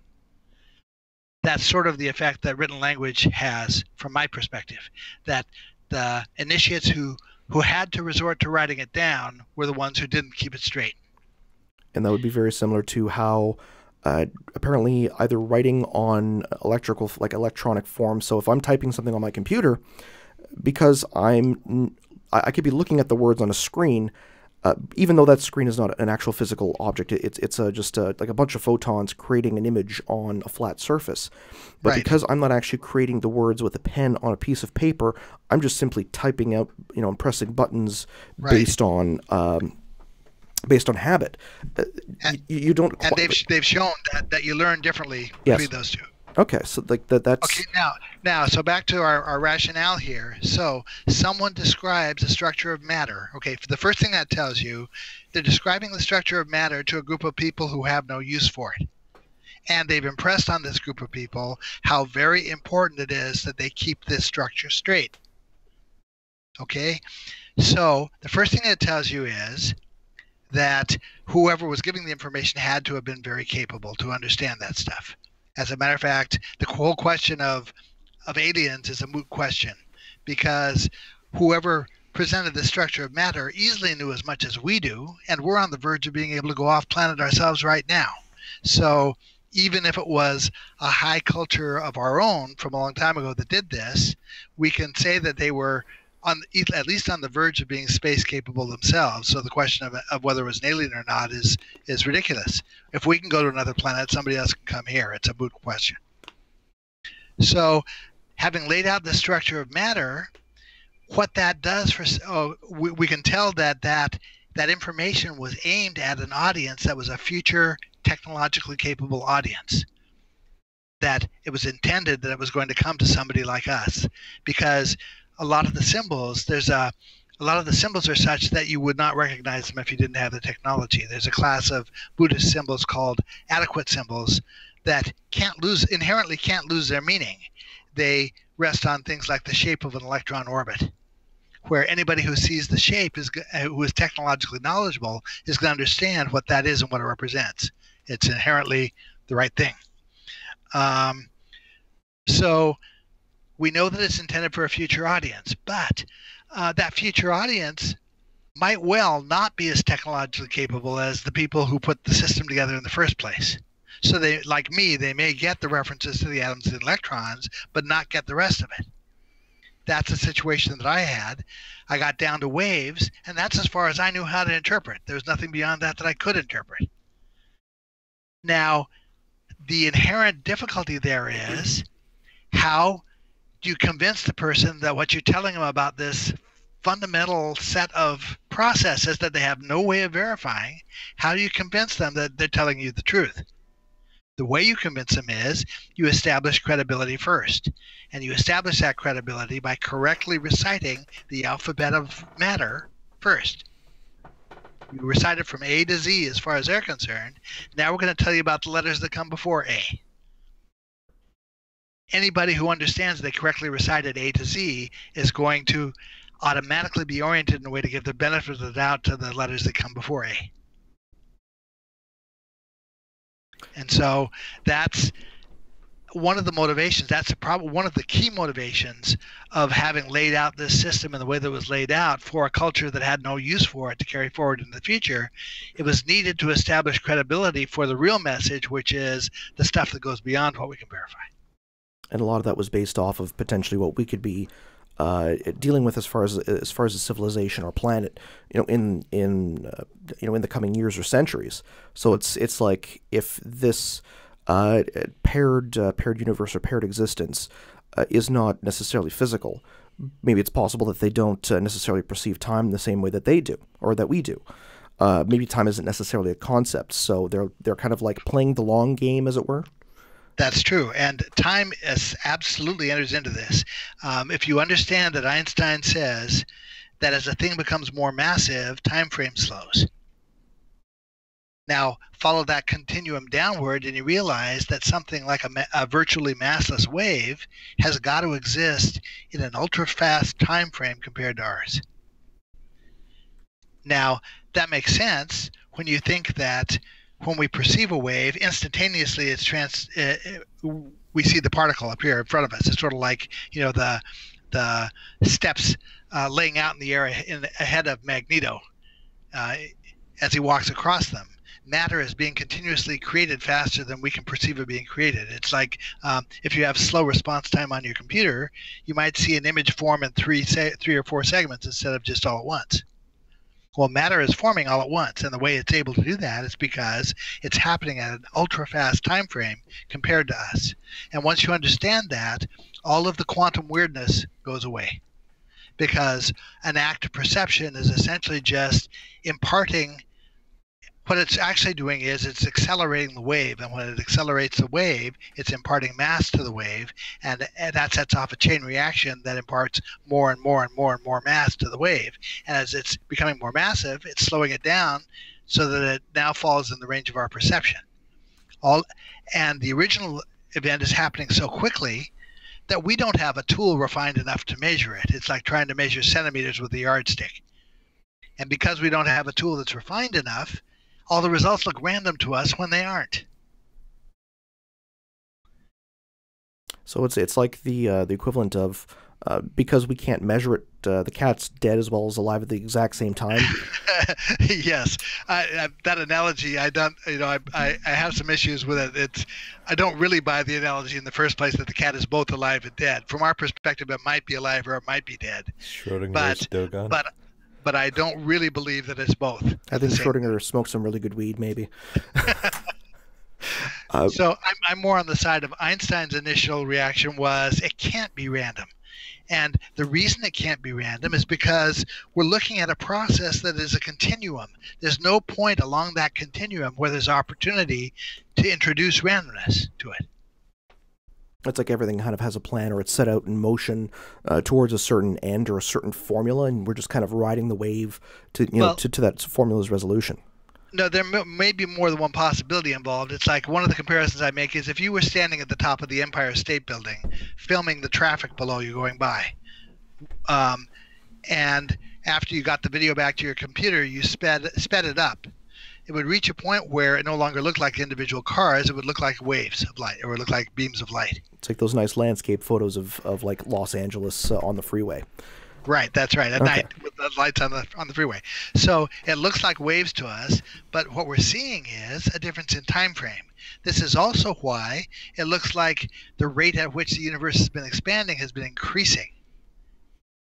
That's not what's happening. What's happening is our universe has been becoming more massive. And as our universe becomes more massive, time frame changes. And we're looking at things that didn't happen at the same time scale that we're used to. And we're misinterpreting them. And that's going to send, because even when it comes to dark energy and dark matter, how that's sourced from, everything they have is just based a theory on that. So there's still... there's still some studies that say, like, no, dark matter is creating dark energy and further expansion of the universe. But at the same time, you've got people saying, no, this isn't the case. It's not expanding. It's just, kind of a misconception, as it were.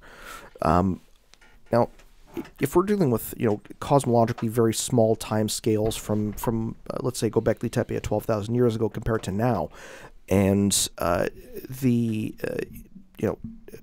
start of this entire process, and taking into account the possibility that the teachers, whomever, whether they're beings or not, or where the source of information is coming from, if they can see, the forest for the trees, as it were, and we can only kind of see a pine cone that's kind of sitting on the ground, I kind of think to what could what could the reason be, and I harken back to work by Randall Carlson, and a lot of the his study into the symbology of anything pre-Diluvian with regards to a cycle of catastrophes, such as, let's say, when it comes to Earth, meteor impacts. And that would lead into, let's say, the Younger Dryas impact event, which brought us from us going out of the Ice Age to going into another Ice Age for 1,200 years, and having all of this symbolism that is encoded into the mystery schools like Freemasonry. A lot of what we deal with, even though it deals with a lot of mathematical and geometric terms, a lot of it is to preserve antediluvian knowledge because there was a meteor impact. And a lot of the symbolism is to show that this meteor impact actually happened. And to forewarn us that a meteor impact might be coming. Potentially. That, from my perspective, even though it's a reasonable rationale for why this might be happening, from my perspective, there's a far more compelling rationale for why the esoteric tradition happened the way that it did, and the timing of when it happened, the eras of it over a period of time.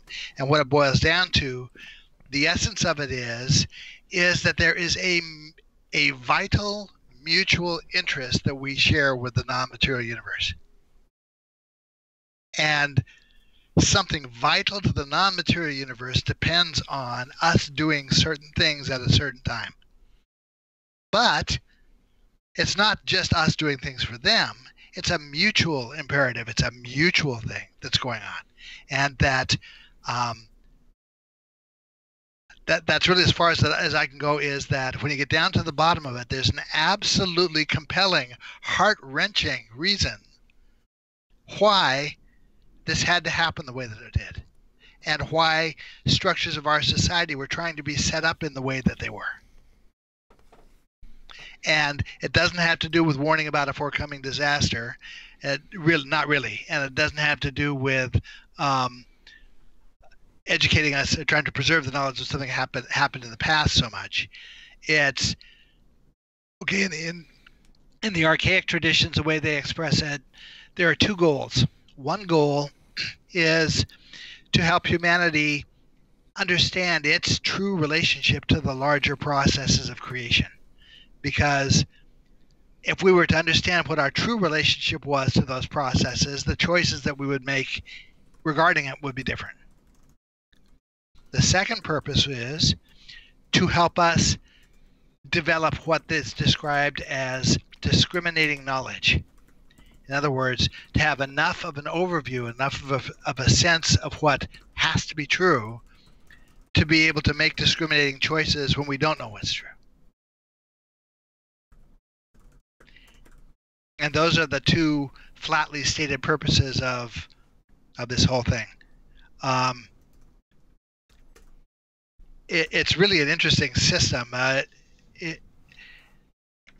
Jung was trying to find out, was exploring how is it that all the different cultures seem to have the same symbols and the same mythic themes, and so much overlap from culture to culture. Cultures that were far distant from each other, and as far as we know, didn't have any contact with each other. How come they all have the same references? Narrower roots of population, going backwards in the past. Maybe there were attempts. A lot of different academic attempts were made during the 1800s to pick one culture as a source culture and try to trace forward from it to all the other ones. And every one of those attempts ended up failing because of some contradiction that they bumped up against. As you go further and further back in time, there's less to plagiarize off of other cultures. So from my perspective, a different thing is going on here.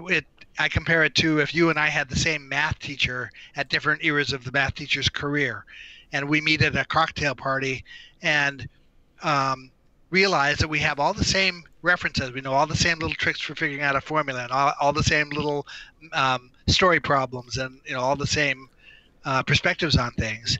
Not because you or I ever knew each other, but because we had the same teacher. Well, that's essentially what I see going on with these cultures. Is the reason they all have the same stuff is because they were all influenced by the same teacher. Now, some people will say, well, this is just parallel development, that any two cultures that build structures out of stone, it's only a matter of time before they think to stack them up like a pyramid. And I say that's true. It is a matter of time before they do that, but there's all sorts of complicated symbolism that goes with that form that both cultures have, and that wouldn't automatically accrue from the choice to stack the stones up. And so it's finding these considerations that point to what has to be true in situations where it's not clear what's true. That's sort of what the focus of my books was on. And so essentially the idea is that it's, it could be a possibility that a lot of the symbolism is inherited or taught or kind of passed down along the ages, but at the same time, it's like, okay, Göbekli Tepe, like for instance, Göbekli Tepe happened after, let's say, actually, I think it actually happened. Göbekli Tepe came about before the Younger Dryas impact. And that's where Göbekli Tepe is around about 12,000 years ago. So I place it just after the end of the Ice Age. Okay. It was it being around that time, and I know that Göbekli Tepe was intentionally buried. So at some point in time, something kind of happened to stop whatever work was being done there, or teaching was done there, or maybe it was just done. And then between then and at another point in time, let's say the message was kind of lost, so they came back and said, okay, well, we got to kind of reteach things along and kind of get a refresher course. It's like if you're a programmer and you haven't, if you're used to dealing with COBOL and all of a sudden you transition into C++ and you're doing that for 10, 15 years, and all of a sudden you're thrown a COBOL project, you're going to have to go back to that, to your reference material and relearn all the syntax and operations. Right. So that is that a good way of interpreting a potential of what happened? It is that, okay, in the Old Testament, when the jealous God says, "Thou shalt have no other gods before me," the Hebrew scholars interpret that to say the statement implies there were other gods. Well, in a similar way, when the Egyptians talk about the first time, their famous first time, capital F, capital T, and the Buddhists talk about the first time that knowledge was imparted to humanity from Buddha, the use of that phrase first time implies that there was more than one time. Now, from my perspective, if you entertain Robert Bauval's idea that the three large pyramids at Giza represent the belt stars of Orion at 10,000 BC, and the idea that the Sphinx pointed to the constellation of Leo in that same era of 10,000 BC, then from the perspective of a researcher like me, there are only two possibilities. Either the alignments were placed there at 10,000 BC, or else some later culture somehow had the ability to retrospectively calculate what the alignments should have been. I find the second possibility not very credible. And so that says to me, we had 10,000 BC era influences on Egypt that probably relate to Göbekli Tepe. I trace those forward through a group called the Shakti cult. This is an archaic matriarchal cult that originated to the north and west of India, which in the general direction of the Fertile Crescent and Göbekli Tepe, that goes so far back they can't even trace how far back it goes. But all of the symbolic elements that the Shakti cult preserves are the same ones that we see at Göbekli Tepe. One of the really telling ones comes out of a common translation of the words Göbekli Tepe. A lot of people, when they ask what does Göbekli Tepe mean, they say, well, it means Potbelly Hill. and they don't go farther than that. For the Shakti cult, one of their iconic objects was a clay pot filled with water to represent a womb that was called a potbelly. And so we have that kind of linkage back to Göbekli Tepe, where each of the iconic practices and aspects of the Shakti cult we see playing out at Göbekli Tepe. It looks like they tie it together. And this is very similar to the mother goddess or corpulent goddess imagery, which has been found all over Europe and Asia and Africa, which can date back 10, 20,000 years. And that's the same concept of the sleeping goddess. It's basically the same image. This is a system that goes back quite a ways. If you know anything about the Yuga cycle in Buddhism, I do.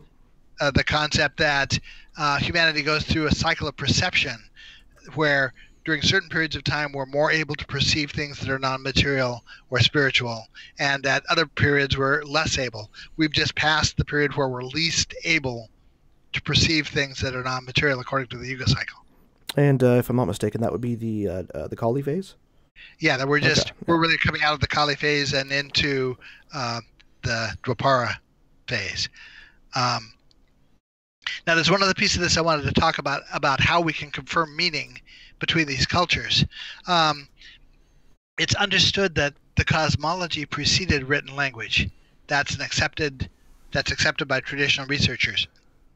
Now, I could tell looking at a lot of the Dogon priests say that they are incapable of discussing a concept without drawing it at the same time. I find a similar effect happening for me, that if I'm trying to explain something to somebody, it's much easier to do if I can draw it for them at the same time I talk about it. But there are a set of maybe 30 Dogon cosmological drawings that take the same shape and have the same meanings as certain Egyptian glyphs. And so I started exploring, not knowing anything about Egyptian hieroglyphic language, I started exploring words that use those glyphs to see if I could find relationships. And I did find relationships. The easiest example comes out of an Egyptian word that means week, like a 7-day week for us. It's a very straightforward Egyptian word. It's only written with 2 glyphs. It's a circle with a dot in the middle of it, which is the sun glyph. And one of the symbolic meanings of that is it represents the concept of a day. The other glyph is an upside down U that is the Egyptian number 10. And so I looked at that word for week and I said, symbolically, this looks to me like it says 10 days. And I went and I did some research and discovered something I didn't know before. The ancient Egyptians had a 10-day week. I thought, wow, that's really interesting. The word told me its own meanings with the symbols it was written with. What are the chances that any other Egyptian words do that? Turns out they all do. That every Egyptian word, from my perspective, creates a symbolic sentence, sort of like a rebus puzzle, a child's puzzle, where you see a picture of an eye and you say I. That's the way that I see these Egyptian glyphs working, that if you substitute concepts for symbols, you produce a symbolic sentence. And that sentence tells you what the word means. Was there any really good hieroglyphic interpretation sources that you found? Like the Rosetta Stone of hieroglyphics or something that you would recommend for the general public? For my, and I have been predictably able to tie all of the key Dogon words that this cosmology based on, or most of them, to Egyptian words in Budge's dictionary. Now, as far as the modern Egyptologists are concerned, Budge had such a poor understanding of the language that some of them say he couldn't even read Egyptian hieroglyphs. I say that I know that Budge can't possibly be wrong about his dictionary in a way that predictably agrees with the Dogon. Just like the Dogon cosmology couldn't be a falsification and still predictably agree with Buddhism. It's the same concept. And so I've got a body of significant words here related in a system, a cosmological system, that I can all tie out to Budge's dictionary. It's clear to me that at least in terms of cosmological words, Budge knew exactly what he was talking about. And so I use a dictionary that the traditional Egyptologists don't like. But I justify it because I have a whole new body of evidence here you haven't considered. You can't tell me that Budge doesn't know what he's talking about if you haven't looked at these words. So now there's also a class of Egyptian word where the final glyph of the word isn't pronounced. And the Egyptologists say that the glyph is there for emphasis. Usually the glyph has something to do with the meaning of the word. Like if the word is a word for table, maybe it's a picture of a table at the end of the word that doesn't get pronounced. It's there for emphasis. I say, no, that's not true. From my perspective, the reason that trailing glyph is there is because the symbolic sentence defines a meaning for that glyph. In other words, the Egyptian hieroglyphic language told us what the symbolism of their own glyphs was. They defined it for us. And once I figured that out, then I could lay out literally hundreds of Egyptian glyphs and what their symbolism was based on what the spellings of the words that ended in those glyphs were. It might be a hop, skip, and a jump, but do you have any correlation between like ancient Sumeria or like cuneiform writing styles or anything like that that relates to Dogon culture? In Sumerian language, their language was originally symbolic also before cuneiform, but the positive link is really to Chinese hieroglyphs.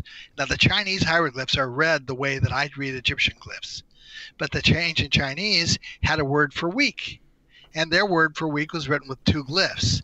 Their sun glyph, which was originally a circle with a dot, and their number 10, and they had a 10-day week.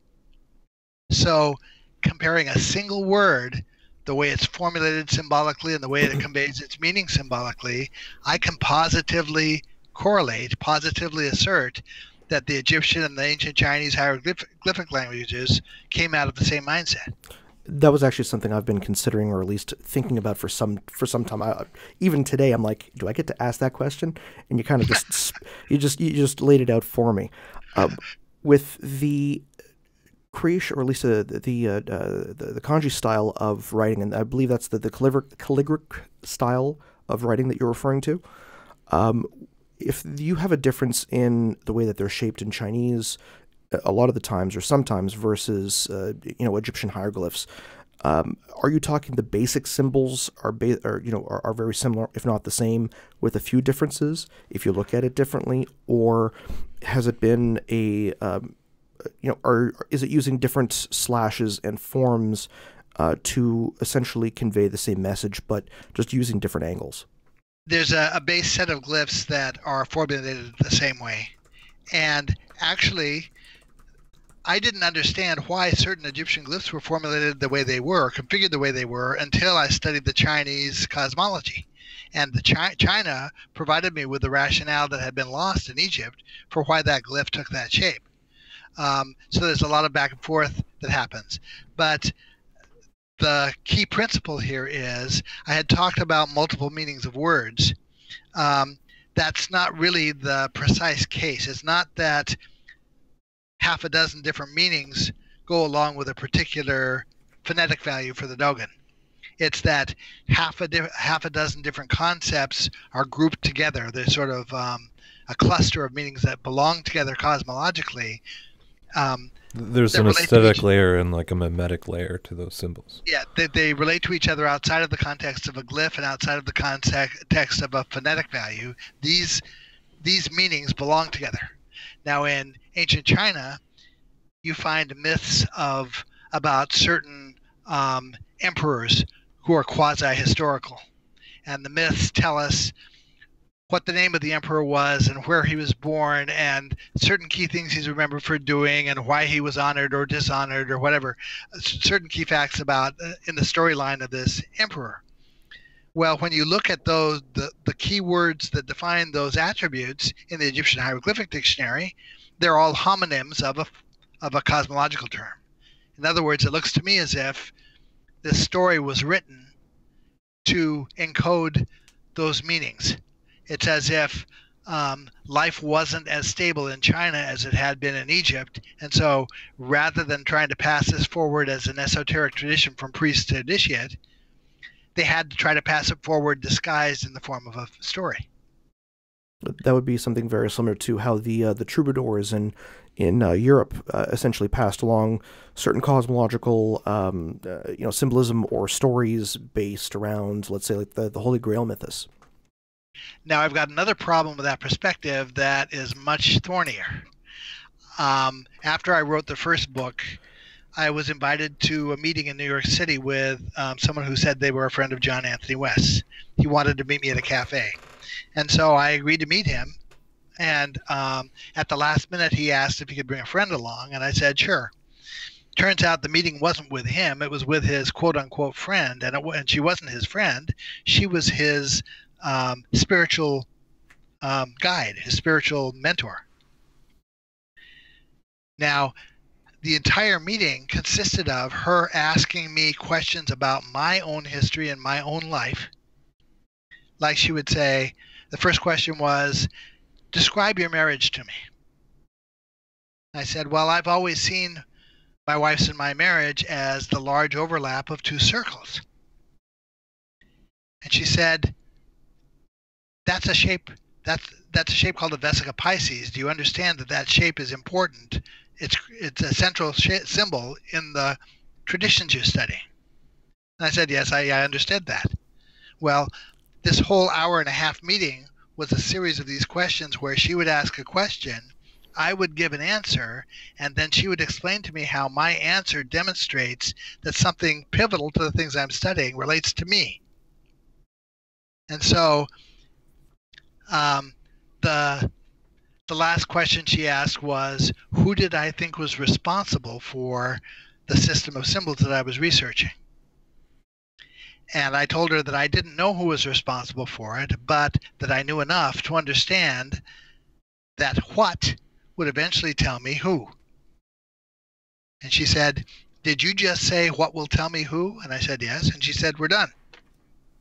And she got up and she left.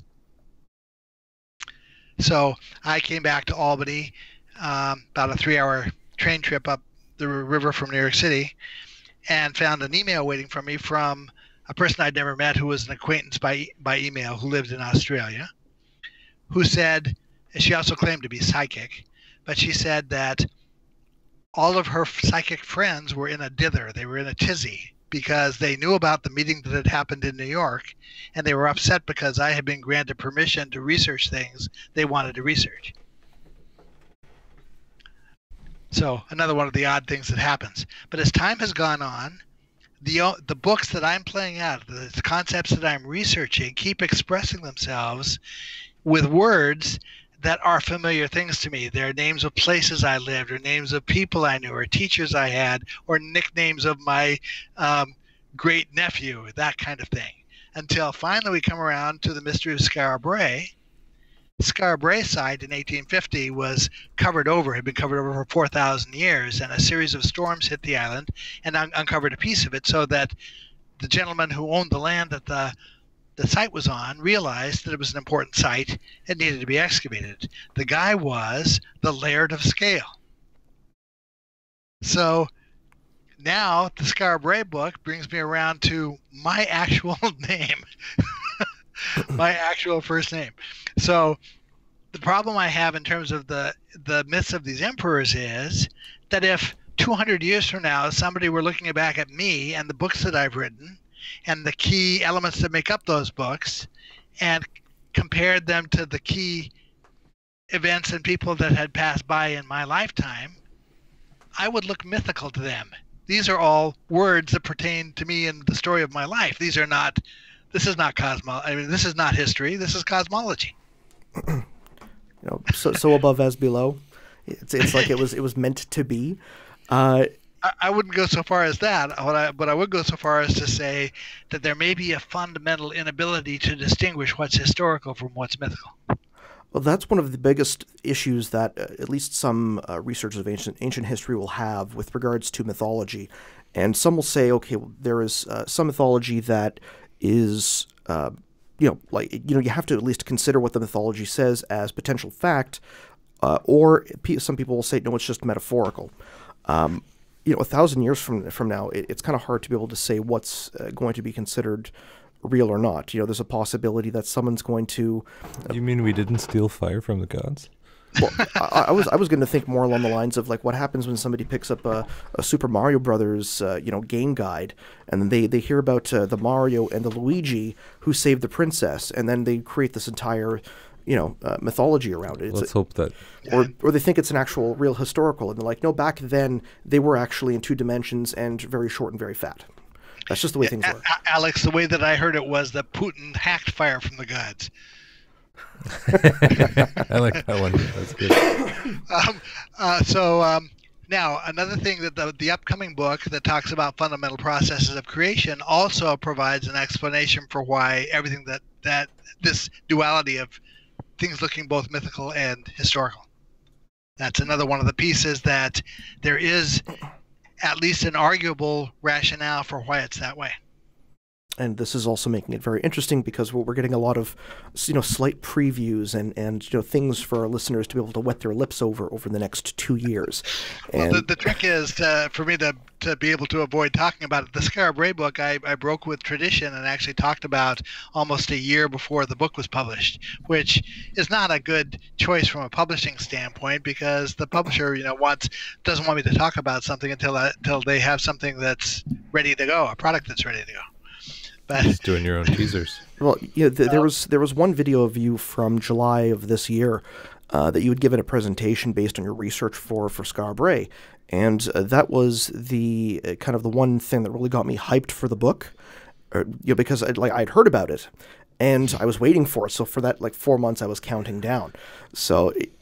I can understand from a publisher standpoint that they want to make sure things are exclusive and there's no spoilers or what have you. But, that type of presentation, people are going to want that type of knowledge. And if you have your followers and they're going to ravenously eat up anything that you release because it's awesome. Well, thanks. Well, also the argument of that upcoming book is complicated enough that I felt that I needed to work up PowerPoint slides myself just to keep myself on track in terms of walking somebody through how the foundation plays out, because it's a very subtle set of connections that have to be understood in the right order to be able to get to an answer that makes really good sense. Now, PowerPoint presentations, well, when that book comes out, we actually do shows with PowerPoint presentations. So that's interesting. If that's something you want to be able to do, I'll be more than willing to help you promote the book because, this type of information has to be shared and it has to get out there, at least, at minimum, so people to at least see another perspective and start thinking. And that's also one of my starting points. My base principle is that this knowledge can't be proprietary. That anytime you're making a choice that argues that the choice is being made on the basis of it having to be proprietary is the wrong choice. The profound and proprietary don't go well together. And that's partly why I went against my own rule to talk about Skara Brae book ahead of time, is because the only reason for not making it was to keep the information proprietary. And with the information, how is there? At least I know I love the book. I know anyone I've talked to has loved it. What have for your friends and family when you said you were going to write this one, when they read it from when you had first started working on it, what was their perception? Did it expand their mind even more afterwards, even though you're talking about the upcoming book? Oh no, I'm talking about the at least either or. The Skara Brae, okay. Well, let's see. Part of the problem is that my family sort of sees this stuff evolve as it goes. I have a very good friend who passed away last year who was she was a well-known author herself, but she said the reason that she liked my books is because I take the reader on the journey with me. Well, my family has already been on the journey as I was going through it. I mean, as I'm discovering stuff, it's man, you're not going to believe this, and try to explain the best I can to my adult children and my wife what perspective I just gained on something. So they sort of saw it as they went. And so seeing it in written form is sometimes almost anticlimactic for them. Yeah, tell me something I don't know here, The coattails of a researcher. The final book. Yes, it's all really interesting stuff. One of the things I would really love to be able to do in the future is I'm starting to know enough to be able to rewrite some of the original myths. The problem is that the way that meaning is conveyed in those myths is very dependent on the language that they were written in, because they depend on certain words being homonyms for other words that aren't homonyms in English. And so it would be a real challenge to try to produce these myths in a way that accomplished what the original myth did. It's like with, I forget the language, or even most languages. English can be so direct, but it can be so very bad at being able to convey certain messages, where a word in German, for instance, will have, like that same word, the translation for the term would be, a sentence long in English, essentially. Yes. So, have you ever seen there's a YouTube station called Hot for Words with the lady, she talks about words and seductive clothing. We just need a Hot for Hieroglyphics. She talks Hot for Words? We need a Hot for Hieroglyphics YouTube channel. Well, one interesting thing Laird had mentioned before, like we were talking on Skype briefly while we were waiting for you to get back from a meeting, and he had mentioned that that you were starting to research swear words in ancient Egyptian hieroglyphics. Please. Yeah, I was joking that I was going to try to learn how to swear in Egyptian hieroglyphics. The best I can get from the African side is Dogon it. Boom. That's a good one. Now we have ancient dad jokes. Oh, jeez. But there's a lot here to like, a lot of stuff going on that is very interesting. There are different ways. You were talking about ways of receiving information, and could it be done through drugs and the different methods that people have of acquiring information. Well, there's actually a section in one of the Kabbalist books I was researching where they talk about, they give definitions for various categories of spiritually connected people. And I was interested to read these because I've been asked by people, well, so what happens to you here? Do you like go into a faint to get this stuff, or what happens? Do you talk in tongues? How does this go? And I say, no, that it doesn't happen at all. What happens is that the thing that I need is available to me when I need it. Well, it turns out that's a thing. That's a class of clairvoyant that the Kabbalists refer to as a pure mystic. It's specifically defined as the kind of person who, without anything unusual happening in their life, as they need information specifically about cosmology, it's available. I was actually writing a blog post, and I do some content writing. That is actually one of the core concepts, or at least one of the positions that people want to, or that they want to at least people to convey, in terms of like feeling that you are enough as an individual, and that idea of, you're always going to need you're always going to need. You'll have what you need. You'll have what you need when you need it. It will always be there. Thank you. Part of that rests on trusting that you'll always have what you need when you need it, and that's a tough place to get somebody to. Part of what my adult son and I were trying to accomplish when we went to the UK this summer and visited Skara Brae and some sites that are connected to that I think are really foundationally pivotal to this whole system, was to try to restore a connection that he had always had since childhood, that he had since sort of become broken for him. And it worked. He came back much prepared from what he had been before we left. But you have to trust. So he used to always say, the universe has got my back. And now it's back to a point where it really feels like it does.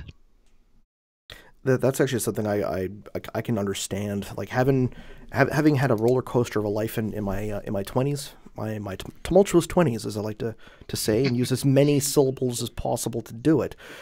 You're so loquacious. Oh, well, you're the wordy one. That's why I have you on here, Alex. Okay. That and your flowing long locks of hair. That too, which nobody can see. I'm pretty sure when he said loquacious, he meant you were good looking. deliberately wordy. Yes. No. Literally misunderstanding. I was going to ask if there's anything in the Dogon culture that has to do with metallurgy or metals or anything like that, Yes, in the origin absolutely. stories. Yep, absolutely. As a matter of fact, it comes back to your myth of stealing fire, that it was the Dogon smithy who needed fire for his metallurgy, who ended up stealing fire from the Dogon don't really have deities where other cultures do. They have quasi-mythic ancestors, and the smithy stole fire from these ancestors, and in the process of the myth ran around his granary. The smithy, the forge was sitting in the square flat roof area of this stupa-like shrine, and there's staircases up each of the four sides of the structure, and he ended up not being able to find a staircase and ran around the granary a number of times before he finally was able to take the fire up to where the forge was supposed to be. And the myth itself is sort of a metaphor for the way that electrons work. That's one of the levels that can be understood on. But yes, absolutely, there's metallurgy, that everything connected to the Dogon culture and their civilizing plan is tagged to what would be needed for a successful agriculture. One of those things is the ability to make like metal hoes and size and things like that, tools for agriculture. Which goes kind of to the interesting point where a lot of the gods who came, or quote unquote gods who came to teach the people after, whether it was after creation or after a catastrophe, where it's okay, you're going to learn fishing, you're going to learn agriculture, you're going to learn animal husbandry, then we're going to work on the stoneworking and all these other things. And finally, it's this imagery of like with the Greeks in the Elysian fields, and I think the Dogon also have similar imagery with that, with regards to where the spirit could pass to. And a lot of the times that's supposed to be a physical, like also a physical representation in either a country or within the village. Is that not correct? Right. As I was examining the series of megalithic sites on Orkney Island and thinking about them and the progression that they represent cosmologically, I realized that for the Dogon, the progression continues upward from this cluster of houses. That the next stage, scientifically speaking, is the stage at which particles emerge from what the scientists call the background field. And the way the Dogon represent that is every year before they plant their crops, they go to the field of their highest priest, who's called the Eru priest, and they create a field drawing that is almost akin to a crop circle. It's a circle filled with zigzag lines that represent vibrations of matter. So, realizing that the Dogon were Egyptian at the time that Skara Brae was founded, I thought the Egyptians must have a similar concept. And I went to look for it and realized the Egyptian word for field is seket, and there is a concept, seket eru, in Egypt, but it's a term that refers to the field of reeds, which is a place that people, basically a representation of heaven, a place where spirits go when they die. But for the Dogon and for the Egyptians and for the later Greek concept of the Elysian fields, this is a concept that's handled on two levels. It's a cosmological concept or a mythical concept, but it also represents a real world field that's actually planted and cultivated, and the crops are picked and so forth. So it makes sense that Orkney Island could be the geographic locale for the Egyptian concept. When the Greeks describe it, their writers give geographical descriptions that are all a fit for Orkney Island, where it's located physically, what its climate's like, also even down to a term okeanos that they refer to it by. The Egyptians, when they draw paintings of it, picture animals there that are actually indigenous to Orkney Island. So there are lots of reasons to think that there could be a connection. That is wild. If you're thinking about and someone's going to make a like an afterlife joke, if especially in the wintertime, and the northern seas can get quite cold, and some people may see that as kind of a hell. So. No, back in the day, if the agriculture was happening there, it was. We can imagine the climate might have been warmer there then. Actually, just before 3200 BC, the climate did warm there. People will sometimes ask me if I believe in an afterlife, and the answer I give them is that my wife and I barely believe in a nightlife. So we're still dealing with the nightlife. We haven't gotten to afterlife yet. Now, I know this is something you've talked about extensively. It'll be there when you need it. That's a good one. One thing we forgot to bring up, and this kind of goes back into the symbolism.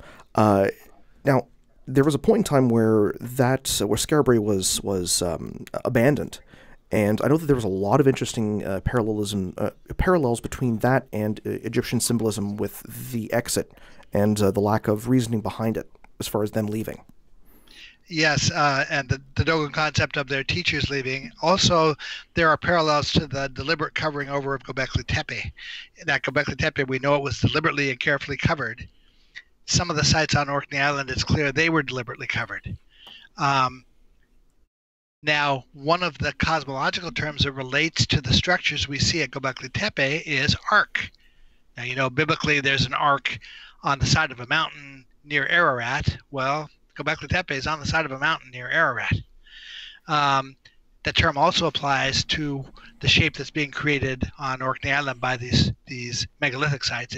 One of the term is arc, but another meaning for the word arc is in ancient Egypt is to cover over, and the symbols that are used to write that word in the Egyptian language spell out visually the process that happens every day with a Jewish Torah in every temple in the world. That after they're done reading the instructional portion for the day, the Torah scroll is rolled up and covered over carefully and placed back inside a cabinet called an Aron HaKodesh, which gets abbreviated to Ark.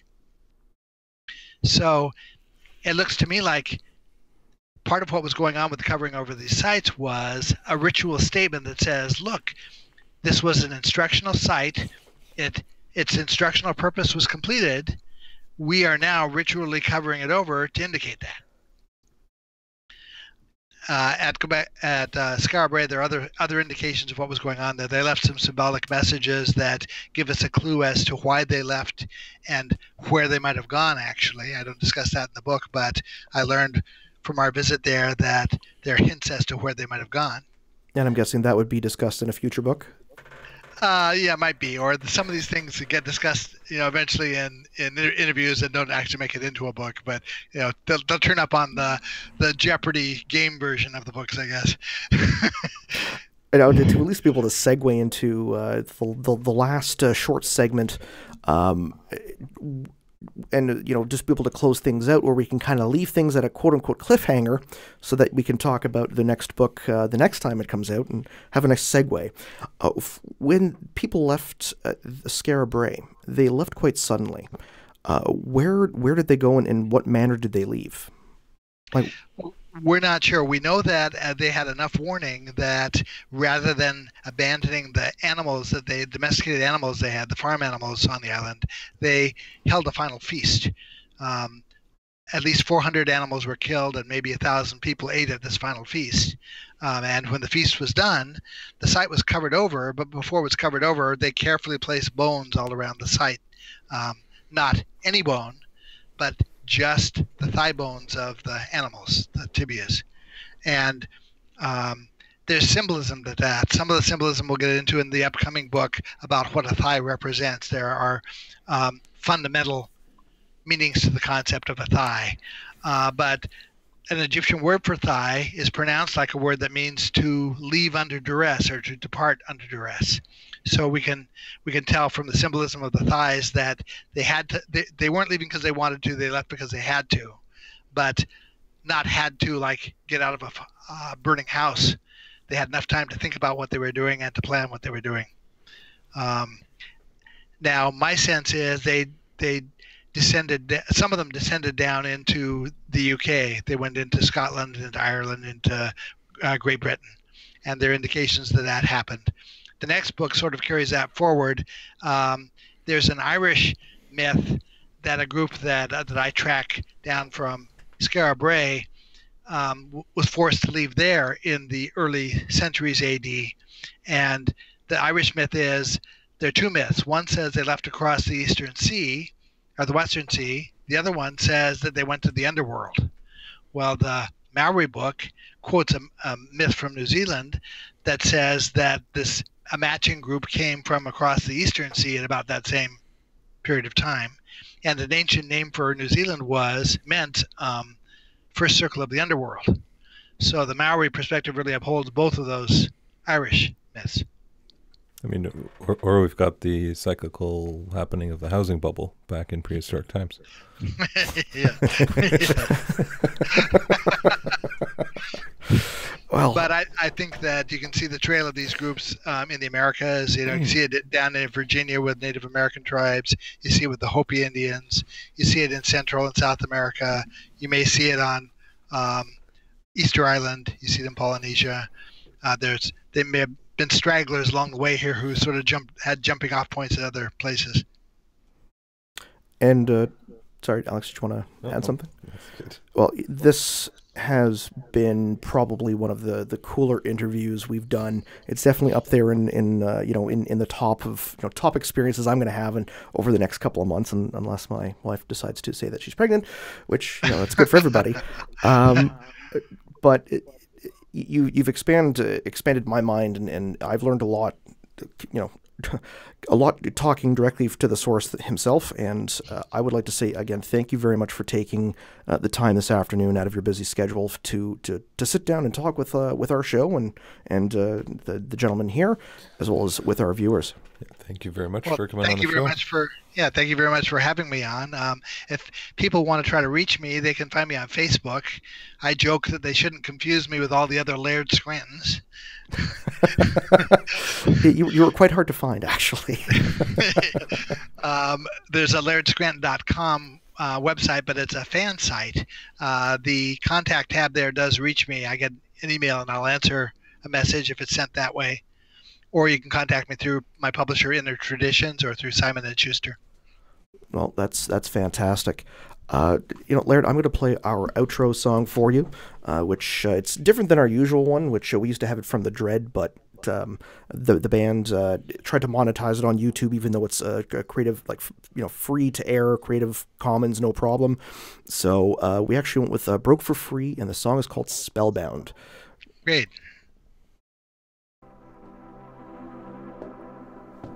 It's a little bit more chill than our usual one, but I kind of like it.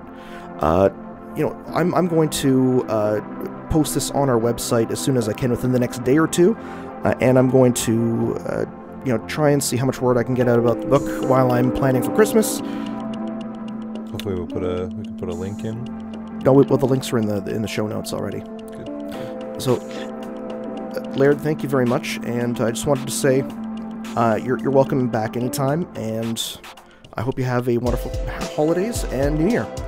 Well, great. If there's any additional material I can explain for you, or question I can resolve for you, or research, let me know, and I'd be happy to do it.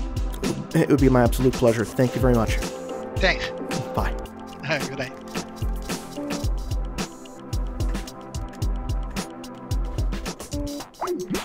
So what do you think of that?